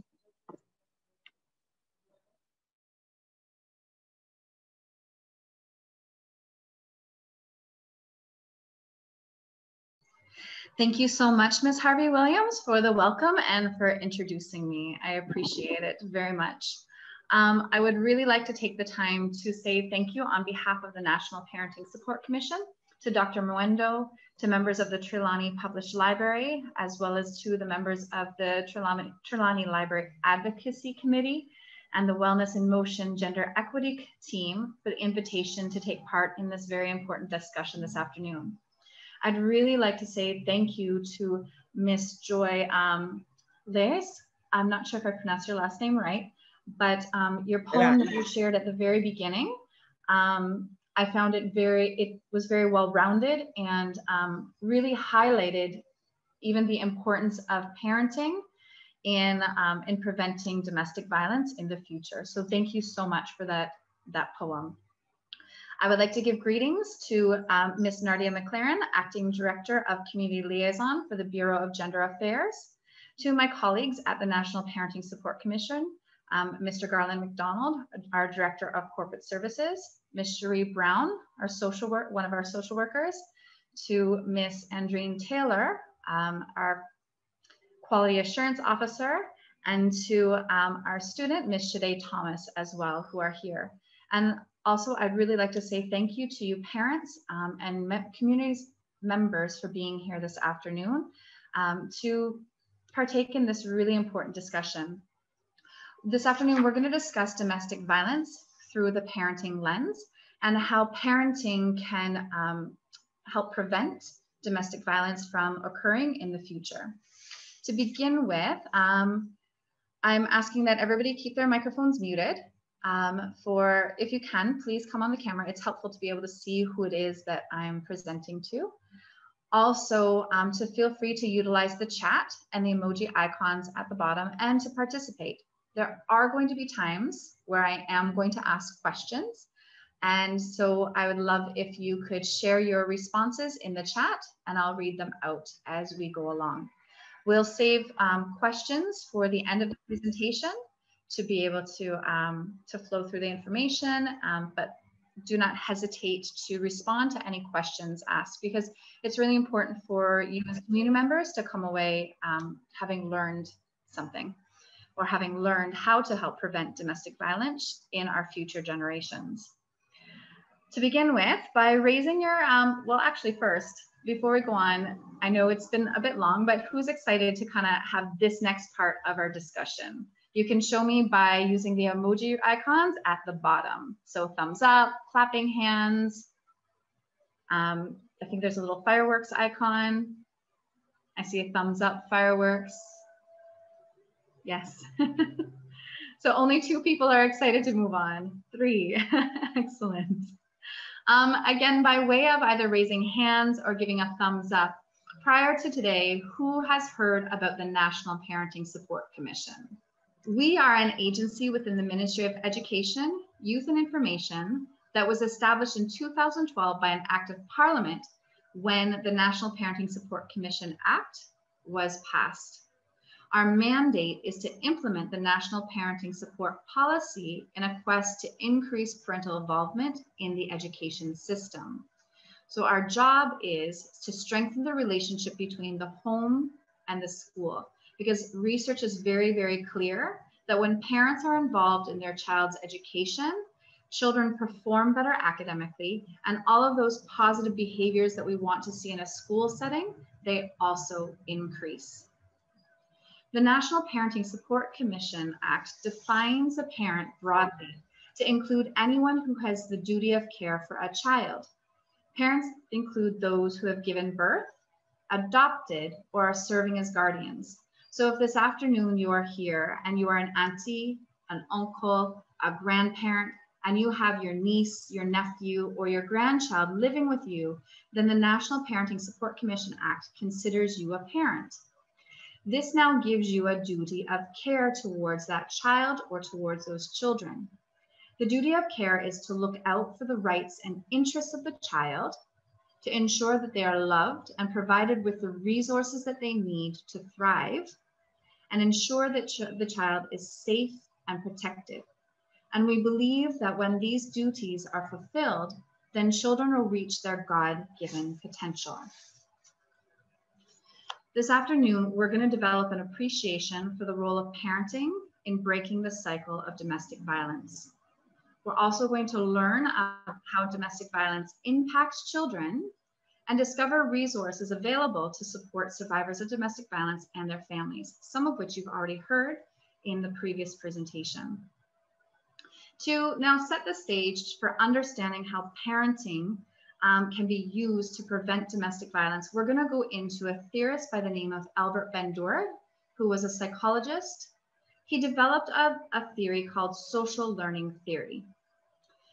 In conducting research and trying to understand how children start to act and engage in behavior, they did a study where they brought children into a room, put onto a TV somebody who was beating a doll.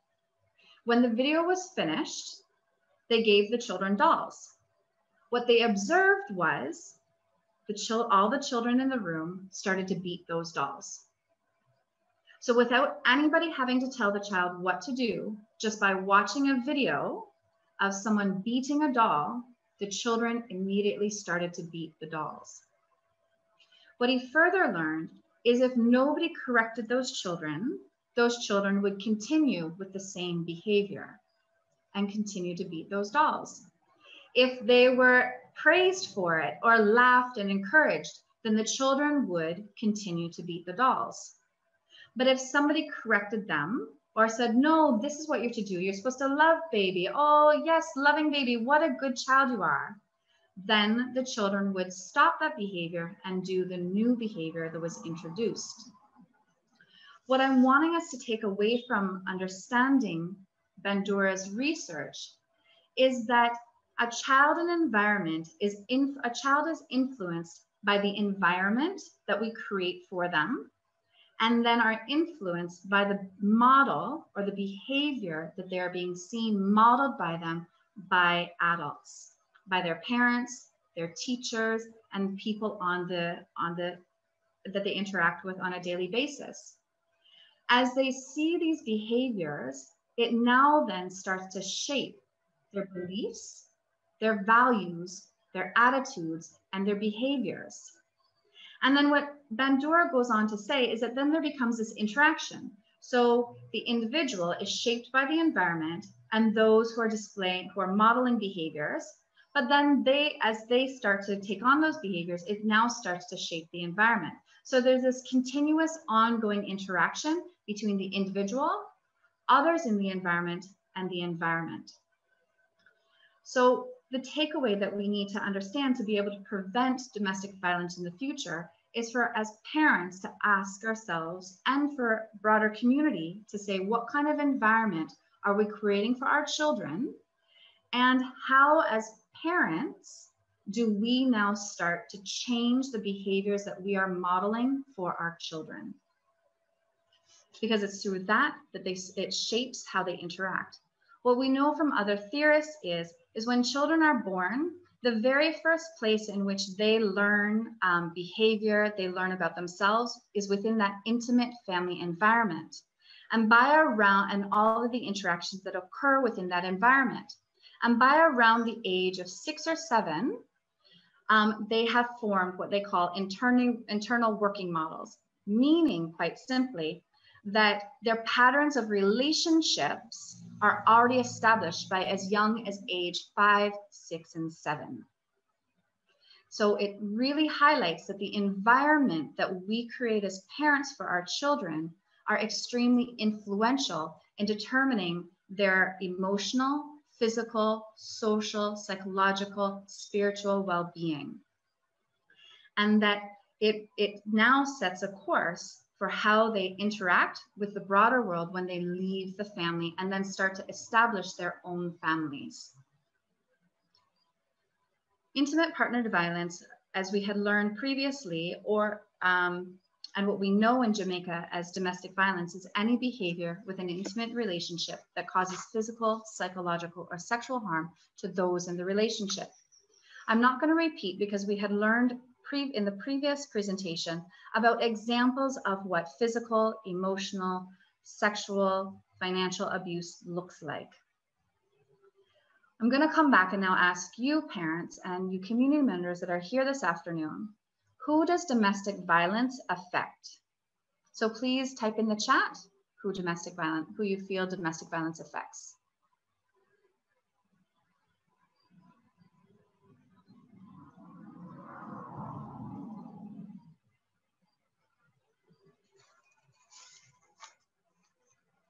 Anyone?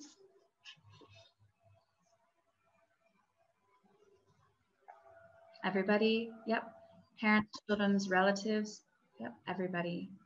Yes, you're right. It does affect everybody. It affects the whole of society, the children, and the children are our most vulnerable, and everyone. Now, the statistics that I focused on were more about women, and we've heard some of these statistics before. The Women's Health Survey in 2016 showed that 1/4 of Jamaican women have experienced physical or sexual violence in their life. So that's 1 in 4 women.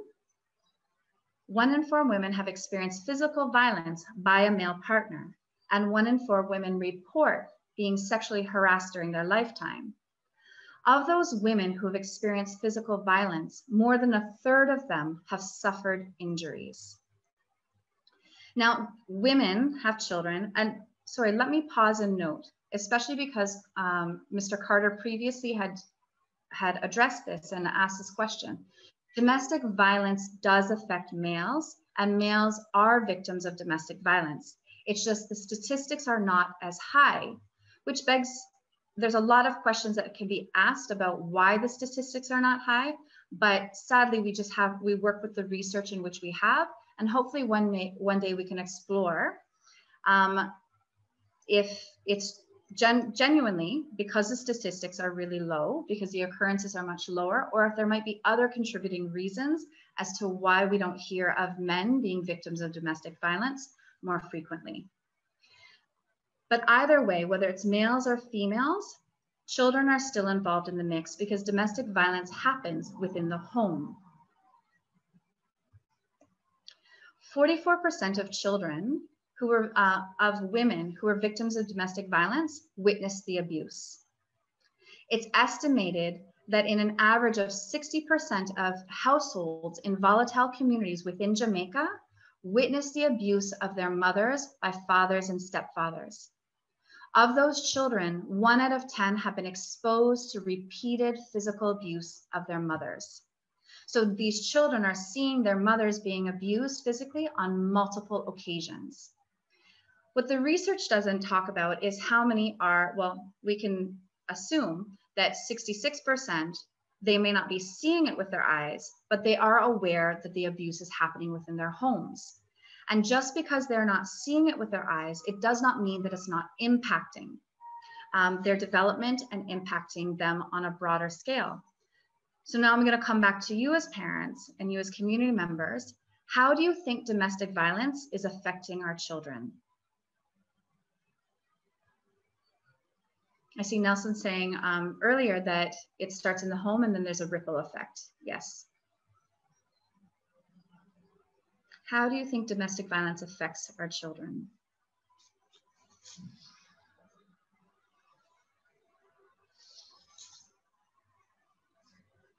Forms their opinions on how males and females interact. That's right. It affects their learning. Excellent. Their emotional instability. Yep. Beautiful. If they're in person, I like to throw candies to people when they do well. That's exactly. Oop, I think I saw one more.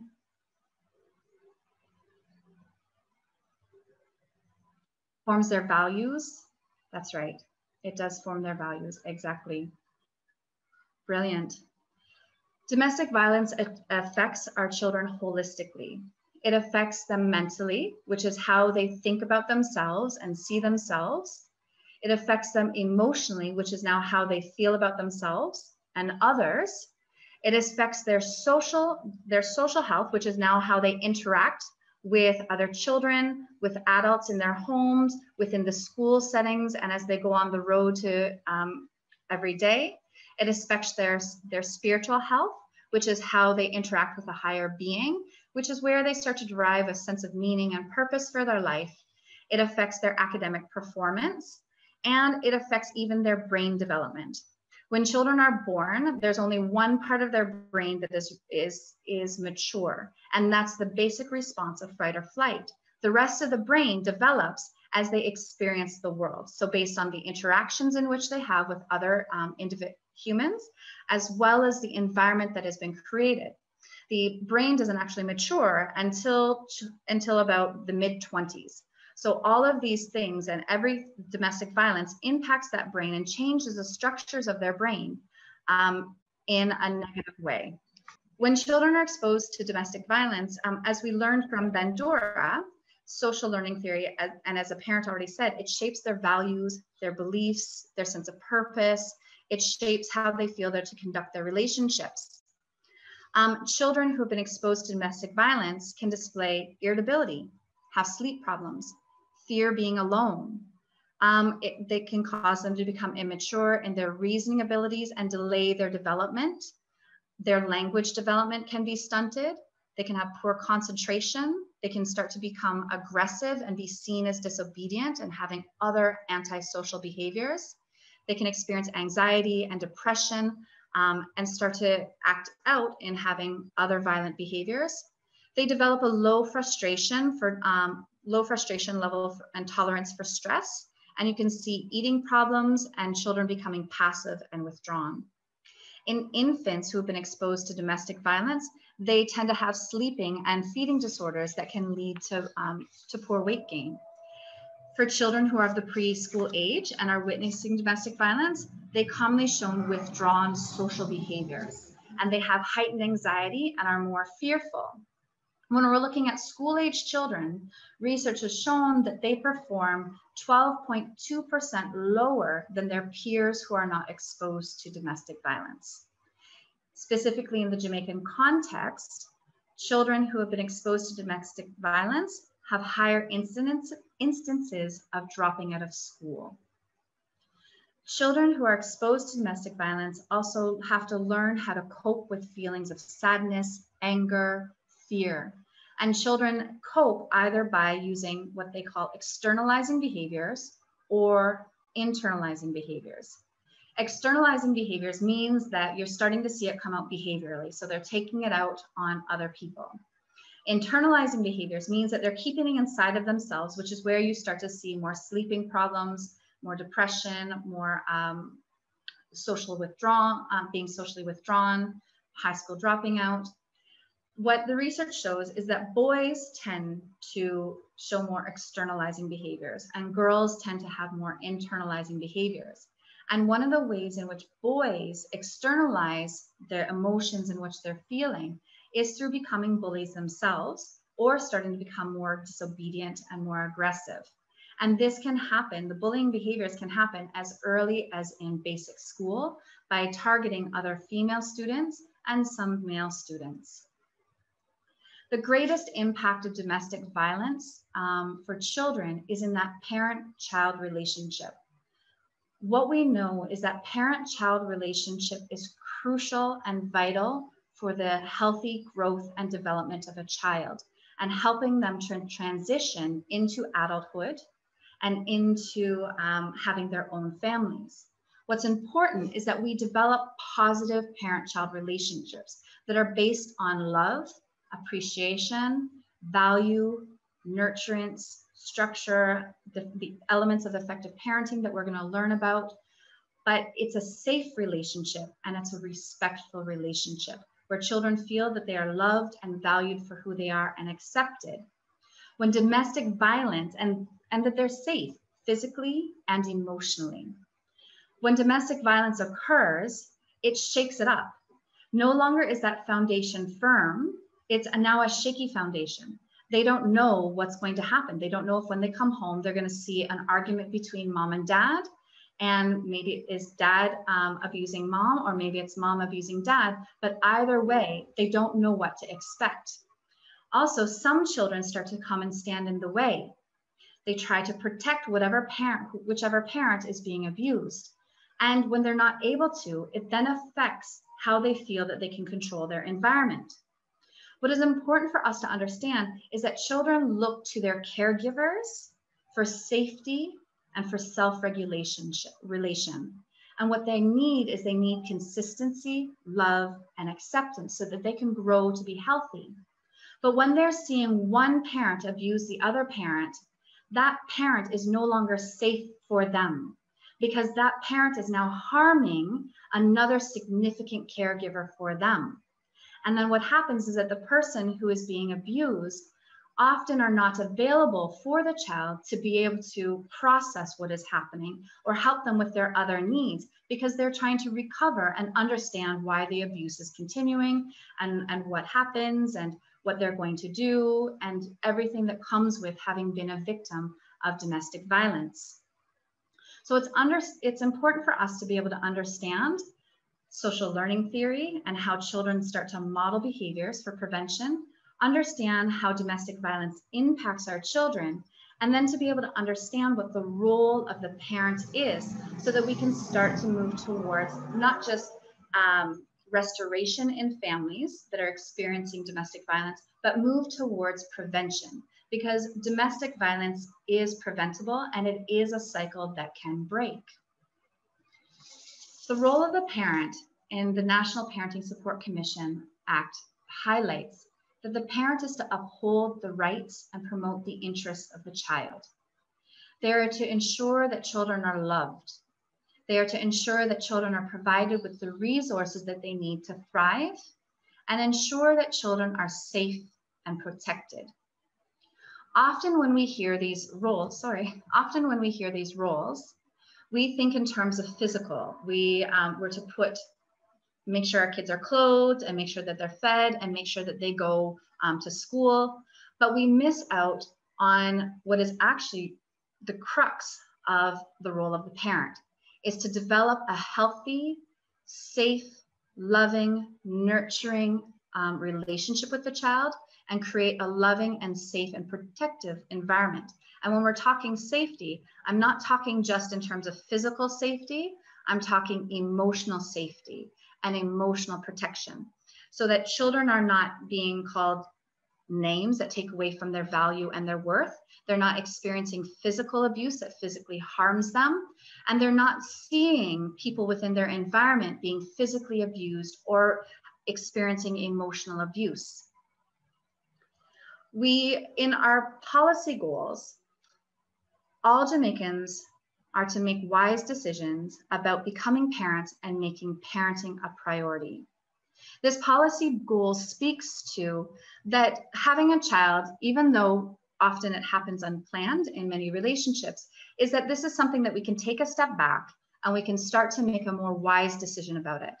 Who am I going to be having children with? Is this person that I can have a safe, loving, respectful relationship with, where we value and we cherish each other? Is this person going to be an effective parent for any children that we might have together? Do we share common values, and can we together create an environment that will allow children to thrive and grow to be the best version of themselves that they can be? Also, making parenting priority means that when you become a parent, your first job is to make sure that that child is taken care of. It's no longer about you. Everything now revolves around that child and making sure that they are now valued, loved, and taken care of. And that is actually your legacy, meaning that how you love and value your children and what you pour into them, it speaks of who you are and who you were as a parent. So once parenting becomes a priority, it starts to shape all of the decisions that we make. It can shape where we go to work. It shapes the relationships that we have. It shapes the decisions that we make about what we want our children to experience. It shapes about who we want to come into our home and who do we want to have as close friends and close intimate partners. Because when we understand that children are the priority and they start to imitate what we do as parents, then it starts to change how we see our role and what we do. The next part of our policies is that all children are loved, nurtured, protective, instinctively and unconditionally by their parents. This comes out in the elements of effective parenting. The elements of effective parenting is the basis for all parenting styles. And even we at the National Parenting Support Commission, we actually promote the use of the authoritative parent, because that parenting style uses all four of these elements in balance. What the role of the parent is to establish nurturance. When you hear nurturance, parents that are here this afternoon, what comes to mind? Feel free to type it in the chat. What words come to mind when you hear nurturing? Food, yes. What else? So we have food. Anything else? Is food the only part of nurturing our children? Hugs, excellent. Cuddling, beautiful. Beautiful. So some of that emotional, when you pour into their lives for sustenance. Yep. Anything else? Hugs and kisses. Yes. Yes. Hugs and kisses. It's important for encouragement. Excellent. Respect. Yep. Yep.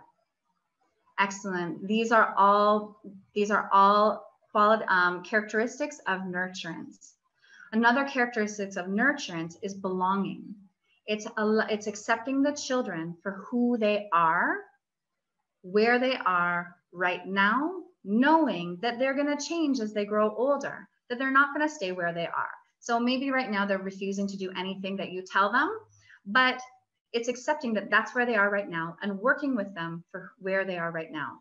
It's not seeing yourself and your unmet goals and your own aspirations in them and wanting them to accomplish them. It's looking at who that child is right here. Safety and consistency, exactly. Ms. Foster, I want you to really hold on to that, especially for when we talk about structure, because safety and consistency is very much key for child development. So that nurturance means is also creating that environment where everybody in the home is also nurtured. So not only are children feeling the nurturance and feeling the love, the acceptance, and feeling that they belong, but it's also seeing that everybody else in the family is also loved and nurtured, and that it's a safe environment because the home is that first place of socialization for children. And when they're not receiving belonging and acceptance in their homes, then they start to look outside of their family for that.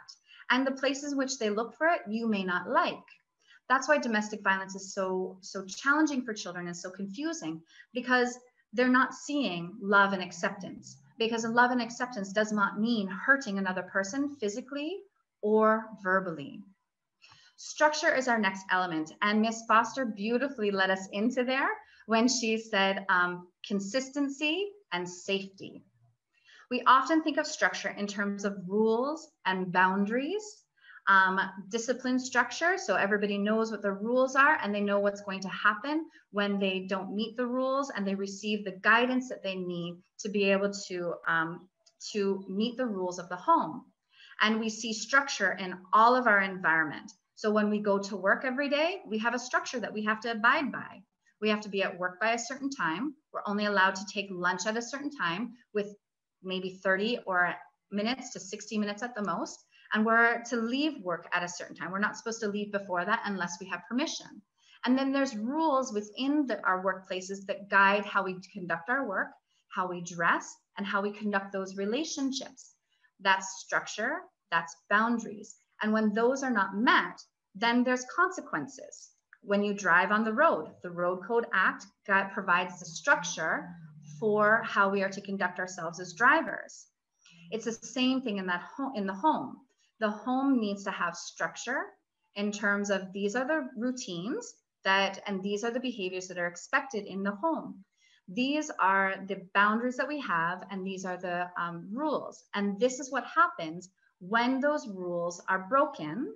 And this is the guidance that you're going to receive to help you to abide by the rules of our home, but also allowing them to have a say. And what Ms. Foster then highlighted was safety and consistency, because children thrive in structure and they thrive in stability. So structure speaks to stability. And in families that have domestic violence, there is not that stability, because the children do not know what's going to happen. And even though there's an abuse cycle and they can sense when things are going to start to go wrong, it still makes them start to feel unsafe and unsure because they don't know when it's going to happen. And it doesn't give that safety. Our next element of effective parenting I want to go to is recognition. Recognition is seeing our children for who they are. And again, that nurturance part of accepting them for who they are. There's a saying, 7 brothers with 7 different minds. Recognition is understanding that each child in your home is different from the next child. They think differently, they reason differently. If you ask them about a situation, they're going to have a different thought and a different perspective and a different opinion. And recognition means parenting that child for who they are, not for who their brother or sister is, and not who we want them to be, but for who they are right now. And parenting each child based on their own individual needs and their own individual personalities. Recognition also means, parents, that we are praising them when they do good things. Because part of our job that we learned in nurturance is really making sure that our children feel loved and valued. In my own journey as a parent, it's called keeping my children's love tank full. Because when children are recognized for the things that they do well, they're more likely to do it. If they keep receiving punishment and negativity back, then they're going to continue to do it because they're not motivated, they haven't been praised. Recognition also means, parents, that you're recognizing when your child isn't doing well. You're recognizing when things are impacting them in a negative way. In the case of domestic violence, it means recognizing that the environment of the family is now toxic to the child and is having a negative impact on them. And then moving towards making changes for the health of not only the parent who's being abused, but also for the health and the well-being of the children. Recognition now is connected to empowerment. And I'm going to throw it back to you. When you hear empowerment, parents, what do you hear? Empowerment, what do you hear? Anyone? Okay, so empowerment is giving our children the skills and the resources that they need to thrive and to develop to be the best version of themselves. Empowerment means teaching our children, not just with our words, but with our actions, how to solve problems. Affirmation of their ability or their individuality. That's right. Exactly. It is that affirmation of their ability and their individuality. It's also giving them the resources. So for example, if your child is very good at playing football, it might mean finding a team that they can play on, or finding a coach who can help develop that skills. With now that schooling is going on, has been online, I hear a lot of parents talking about their children going and playing video games instead of being in class. If you see that your child is really interested in video games, then maybe it might be helping them to explore what it can be to become a video game, a creator of a video game or a software engineer. That's right. It's giving your kids the tools to become their best version of themselves. And we give the tools by modeling it for them, by spending time talking with them and playing with them and interacting with them, and by our resources of our time and our finances. But the empowerment comes by recognizing, as what Ms. Foster said, their individuality. So looking at when you're in a domestic violence case, are you modeling effective management of emotions? Are you modeling for your children how to solve conflicts and how to solve problems? Because those are crucial parts of empowerment. Earlier, it was asked, and sometimes one of the things that we have a hard time understanding is why a person stays in domestic violence. Why don't they just get up, and why don't they just leave? Why don't they just come to their senses and see that this is not good and it's not good for their children? It's important for us to be able to understand the mind of a person who is involved in domestic violence and the environment that their children are in. In the previous presentation, it was talked about how with boys, that they can start to feel emasculated. When a man starts to feel emasculated, it's another sense of feeling that they're not a man and that they can't control and they can't change their environment. So they can start to develop what is called learned helplessness. When a child is involved in a situation that is continuously negative, or even as adults, we're involved in situations that are continuously negative, what starts to happen is that we believe that we have little or no control of what happens to ourselves and in our lives. So instead of trying to figure out how to get out, we figure out how can we cope. So for a child who is abused, they might say, well, maybe if I do this for daddy, maybe daddy won't hit me, or maybe mommy won't call me names. For a person who has been experiencing abuse, they often feel that it's their fault. So even though people on the outside can say, no, see how that person is wicked, they shouldn't be doing that.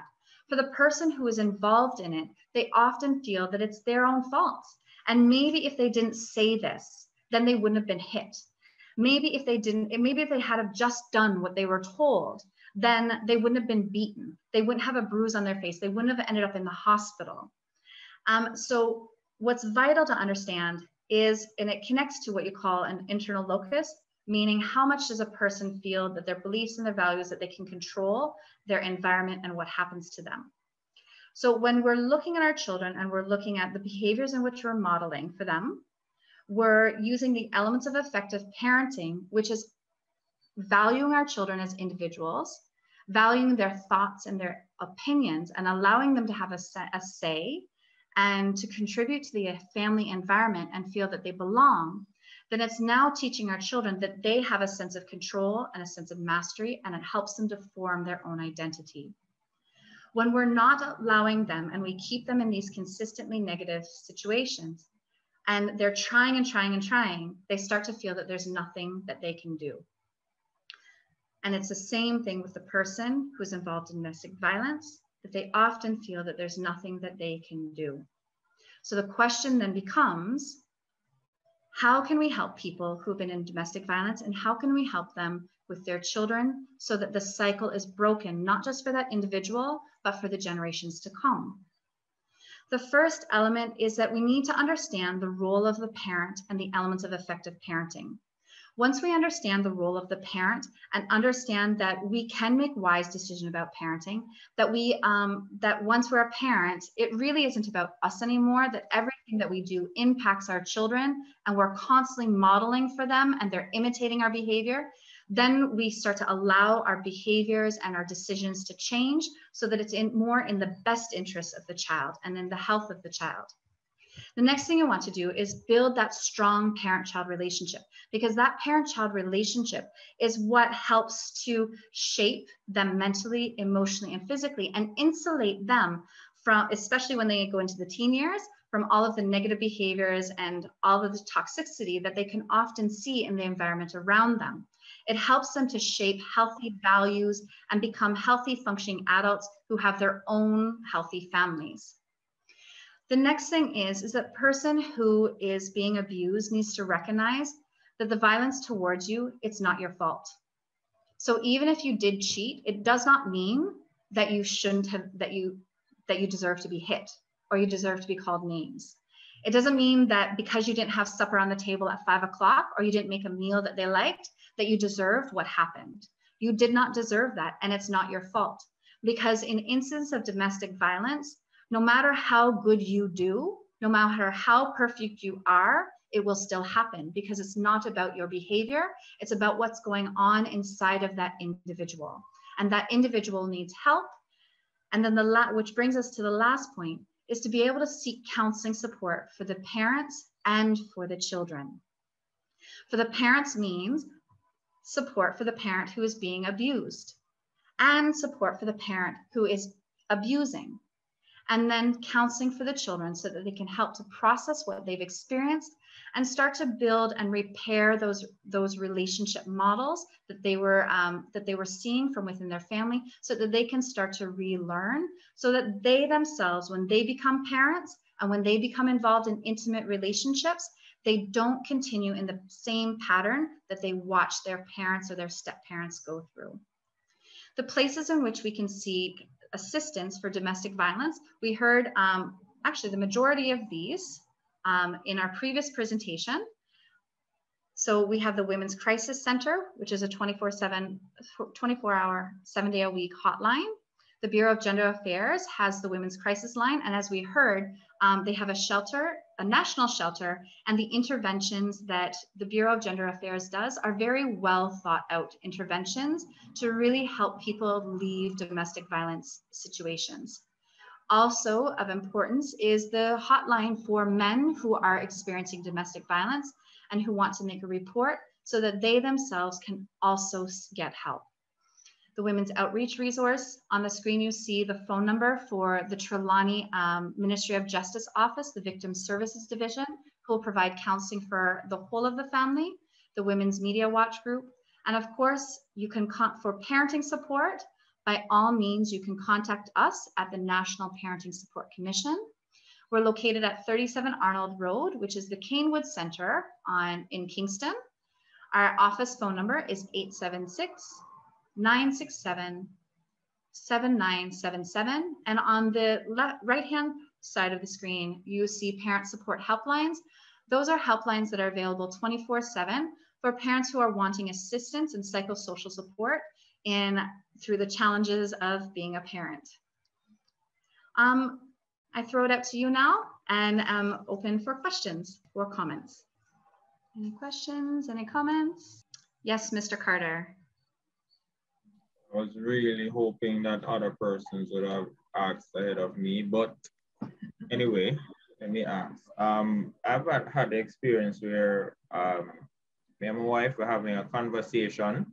We're not arguing, we're having a conversation, but my son, for some strange reason, usually comes and he might have pushed me away or try to, stop the talking, daddy. But it's not something, it's not like we're there arguing or anything like that. But I heard in a presentation where it said something like the child is usually going to rush to protect the person being abused. But in his mind, what I'm saying, I'm looking at his development, and I'm saying that he's protecting his mother. He don't make me eat food in the house. Right, but if your mother tell him to hit me, he'll do it. If I tell him, if I jokingly say, hey, hit your mom, he's not gonna do it. So I'm looking at that. I mean, I don't have the girl yet, but I'm looking at that and I'm saying, you know, have you noticed anything in regards to your studies where especially boys and the mother, the connection with the mother and men with the connections with the daughter? Was there anything in your studies that would indicate, you know, indicate something in that area?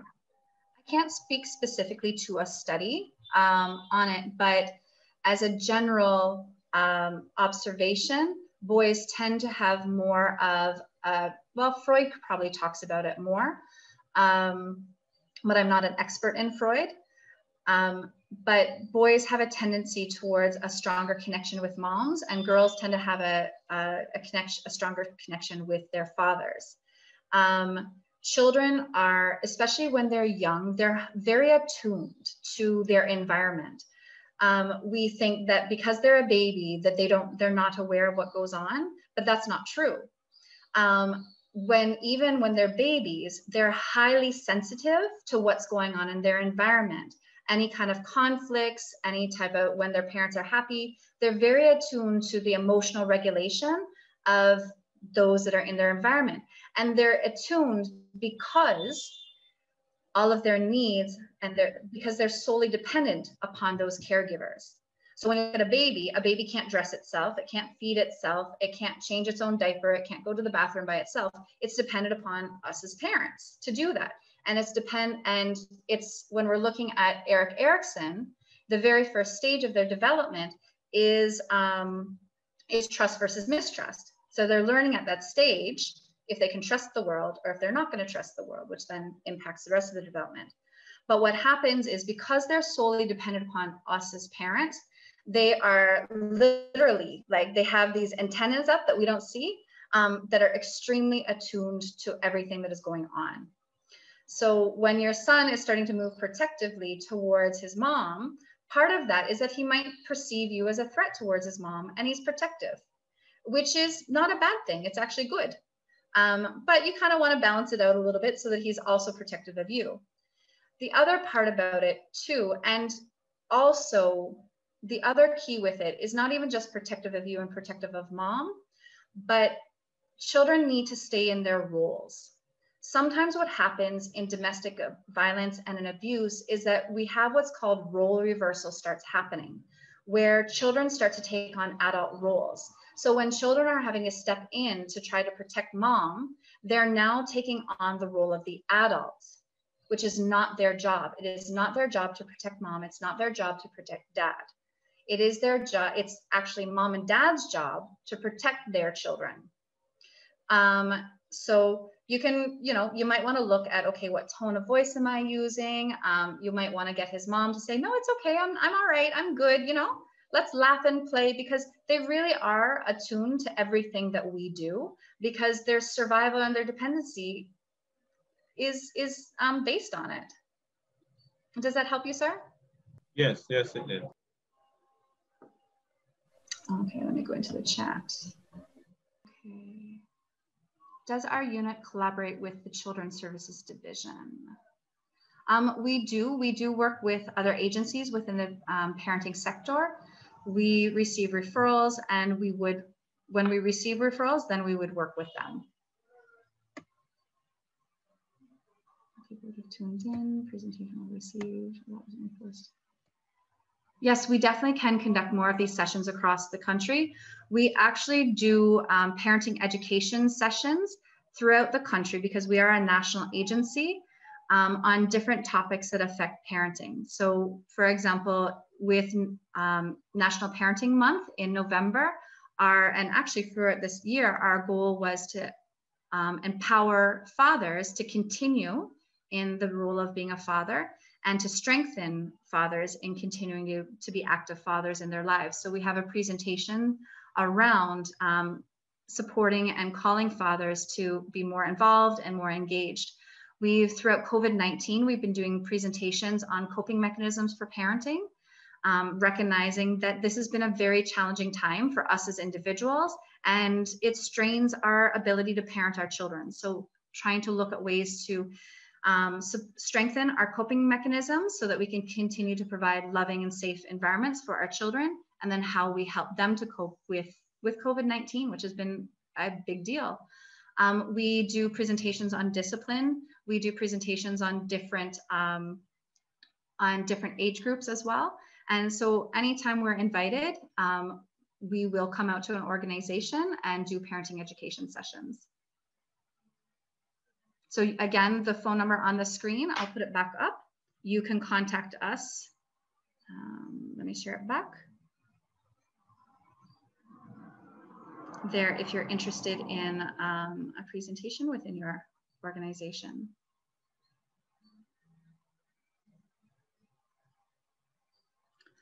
It doesn't necessarily, Nelson, it doesn't necessarily mean that his tone was a little harsh.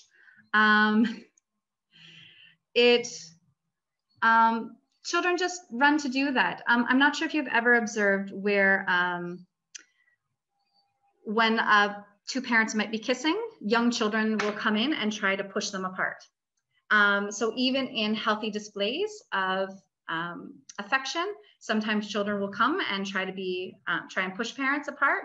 So in those kind of situations, we say, no, hug them too and include them in those displays of affection. So it might be that his tone was harsh, but it might be that he's taking care of his mom. You're welcome, Mr. Montague. Yes. And sons do it too. And then sometimes when they're older, they'll start to tell their parents to kiss or their hug. And then at some point tell them they'll be grossed out if their parents do that. The biggest thing with conflict in the home, parents, is conflict. It really affects children. And even when you're managing conflict in the home, not only is it from the place of modeling that we learn from Bandura, that our children imitate and model their behavior, but it's also this place of emotional safety and keeping children in their roles. When we as adults are having discussions and having problems between each other as adults, that's not the place for children. So it's either having those discussions away from the ears of children, or having those conversations and sorting out those problems in a respectful, loving fashion. And it's a mutually respectful, loving fashion. Because children, their safety feels threatened, because it really is their safety, their sense of being at young ages is really dependent upon us as parents. So we want to remind our children that no, these are big people problems, and we as adults, we've got everything under control. When children feel that we've got everything in control, then they can take a deep breath and go back to doing what they're supposed to be doing as kids, which is playing, exploring the environment, testing the rules and the boundaries that we put down in place, doing their homework. Those go back to being what a child is supposed to be, which is a child, not getting in the way and helping parents solve their problems, which is really an adult level conversation, not a child and adult conversation. And then helping them, children, to make meaning in appropriate ways of the conflict or the disagreement that they might have seen between parents. These are good things for our kids to be seeing. It's good within reason for our kids to be seeing their parents displaying affection towards each other. It helps create that safety and that sense of, oh, okay, relationships are supposed to be loving. They are supposed to be respectful. Any other questions? Wanted to get your view of co-parenting. Yes. Yeah. Are you specific? Well, I noticed you didn't mention co-parenting in your presentation. So is it that you're not necessarily fans of it? We would be very much fans of positive co-parenting. The key with co-parenting, co-parenting usually happens when relationships are over. So the key with co-parenting is keeping the best interests of the child first and foremost, and coming from a respectful and a mature place. So it's good for children to be able to see their parents coming together and solving problems and taking care of them together, even though they may not be together as a couple. But co-parenting needs to be positive. And it needs to have at the very first and foremost, the child's best interests. It's not about what he did as to why the relationship ended. It's not what about she did. That's outside of the parenting relationship. That's the parents' relationship between themselves. And that's not supposed to come in and impact your ability to parent. So co-parenting means having mutual goals, mutual interests about the child, having an agreed upon way that you guys are going to raise your children together, even though it's in two separate homes. Co-parenting means not putting that child in between two parents and making that child feel like they have to choose between one or the other. Because if a child starts to feel that they have to choose between one parent or the other, research shows that that's what's called high conflict or loyalty binds, and that is more damaging to a child than even abuse. So those loyalty binds, what you always want your child to know is that even though I don't live with you, I love you and I'm still part of your life. And for as parents, for the parent who the child might reside with the majority of the time, making sure that they're not going to get in the way of the other parent's relationship. So even if money may not be sent, even if they don't show up in the time that you think that they should show up, it would be understanding that parenting goes beyond finances. Parenting is about a relationship, and finances are important, but the relationship is also very crucial. So having an active and engaged father or an active and engaged mom, even though they're not living together, is very important.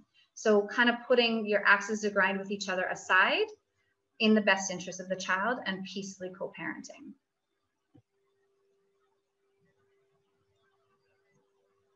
Yes, Ms. Foster, we do have those as well. We do have planned workshops as well. But as I said, we are open. You can find us on Twitter and you can find us on Instagram, and you'll see the workshops that we do that is open more to the public. Then you'll see them advertised there as well. But we also do invitation too.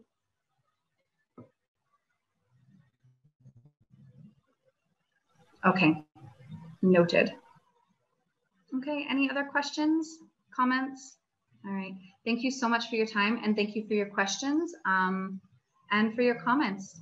I really hope that today you came away learning how domestic violence impacts children and how we can work towards preventing this cycle and stopping this cycle in future generations. Well, thank you very much, Ms. Cheryl Bebbington. That was a very profound educational presentation, and I hope those of us who are listening or tuned in will benefit from some of the facts that you have put over to us. And to show our appreciation, we are a little gift for you. So happy reading, and I'm sure you will enjoy it. It was very good for us to be here. Thank you. Thank you so much. Oh, we're going to have the item now. Okay, we're ready for the second item, and it's a recorded poem by Octavia Foster.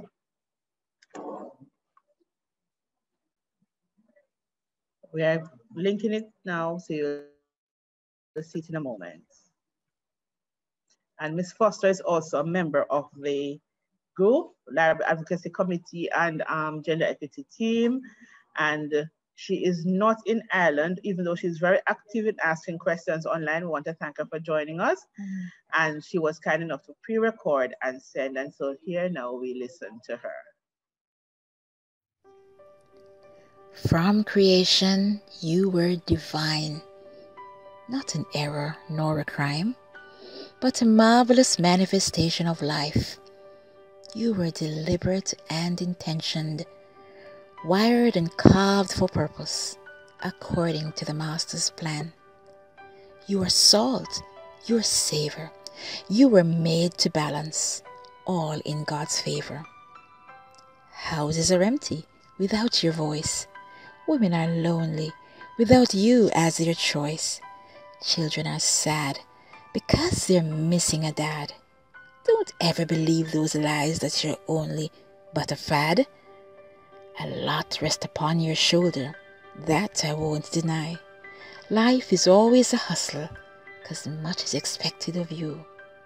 But hey, if ever you feel for a cuddle, it's okay to do that too. Come to the table. We are waiting for you. That was a lovely poem. Thank you very much, Miss Foster.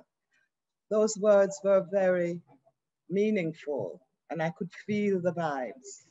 Now we're going to be having have Christine Dawkins doing a vote of thanks. Greetings to you all, both those of you that are viewing us on Zoom and those that are here today face to face. I am Christine Dawkins.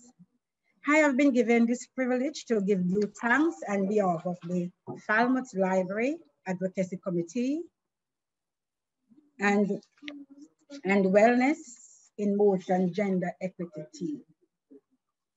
I very much like to express thanks to you, Ms. Nardia Mclaren, Acting Director, Community Liaison at the Bureau of Gender Affairs.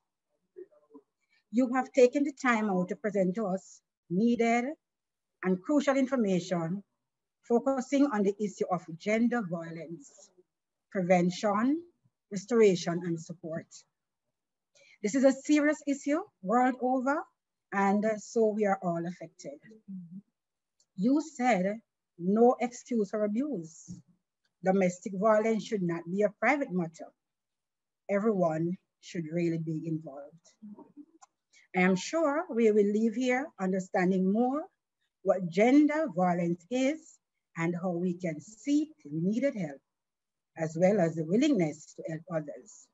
Thank you again. I also am now giving thanks to Ms. Cheryl Bebbington, Social Worker of National Parenting Support Commission and Agency of the Minister of Education, Youth and Information. You spoke also on domestic violence through parenting lenses. The examples set by parents are modeled by children and shape the behavior of the child. Parents would have understand that the environment they created, the example that they set in training their children matters socially, emotionally, mentally, and physically. They would also learn elements of effective parenting and that they can implement. I am sure that all our parents and those who are on video today, supporters of this event, were all inspired by your great words. Thank you again. Thank you, Ms. Dawkins. And now we're going to be having our closing remarks from our chairman, Dr. Asha Mwendo. Okay, we have come to the end of a wonderful, wonderful session. And I want to thank everyone who joined with us today. And we look forward to being with you again in August, because this is a session we will be continuing over and over. And so the next session will be in August. You'll get the date, you'll get the invitation. And as I just put in the chat, we'll be looking at thank Alan for helping us to start the conversation in talking about, that's what we're going to talk about, co-parenting and also blended families. And how do we navigate that area for the benefit of the children and all parents involved. So I want to thank you for being with us. We know this session we have started at 11 and it's now 2. So we were right within the timeline that we have set. And we want to thank Ms. McLean and Ms. Bebbington for coming on so willingly. And also I want to extend a special thank you to Mr. Garland McDonald also, who he was the first person I reached out for from his association, and he kindly guided me in ensuring that the partnership took place. And so I want to acknowledge him. And then there are some other members of the team that I know is on from different organizations. I want to thank all members of the team that are on. From the library, I want to thank from head office, Demar Cornwall, he's in Director of Public Library Network. I should have given that name to our person who gave the vote of thanks, but forgive me, madam, for not doing so timely. And so also want to thank Miss Kezia Carr and Miss Sherry Brown and Miss Andreen Taylor. I want to thank all these persons for making sure that this happened today. I want to thank the team at Bureau of Gender Affairs. We have a good relationship. And I know most times I just send WhatsApp messages and we communicate and things happen. So I want to thank everyone who come on, take time out, enjoy your lunch, and we will continue the conversation later on. We also want to thank Ms. Sophia Laesch for these wonderful books. If you have not gotten a copy yet, I'm telling you, you should. We'll get information out to you how to get them, because Ms. Laesch, you are here. Please come and tell persons how they can get your book. It is really worth reading. She was on my program, Healing Moments, and persons have been reaching out to know more. So please tell persons.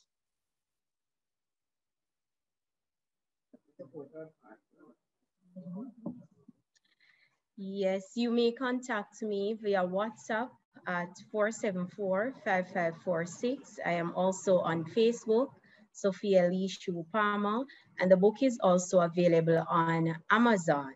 It's only $10 US if you are ordering directly from Amazon, but if you reach out to me, it's only 1,500 Jamaican dollars. All right, and wherever you are in Jamaica, I can also zip mail your book right to your door.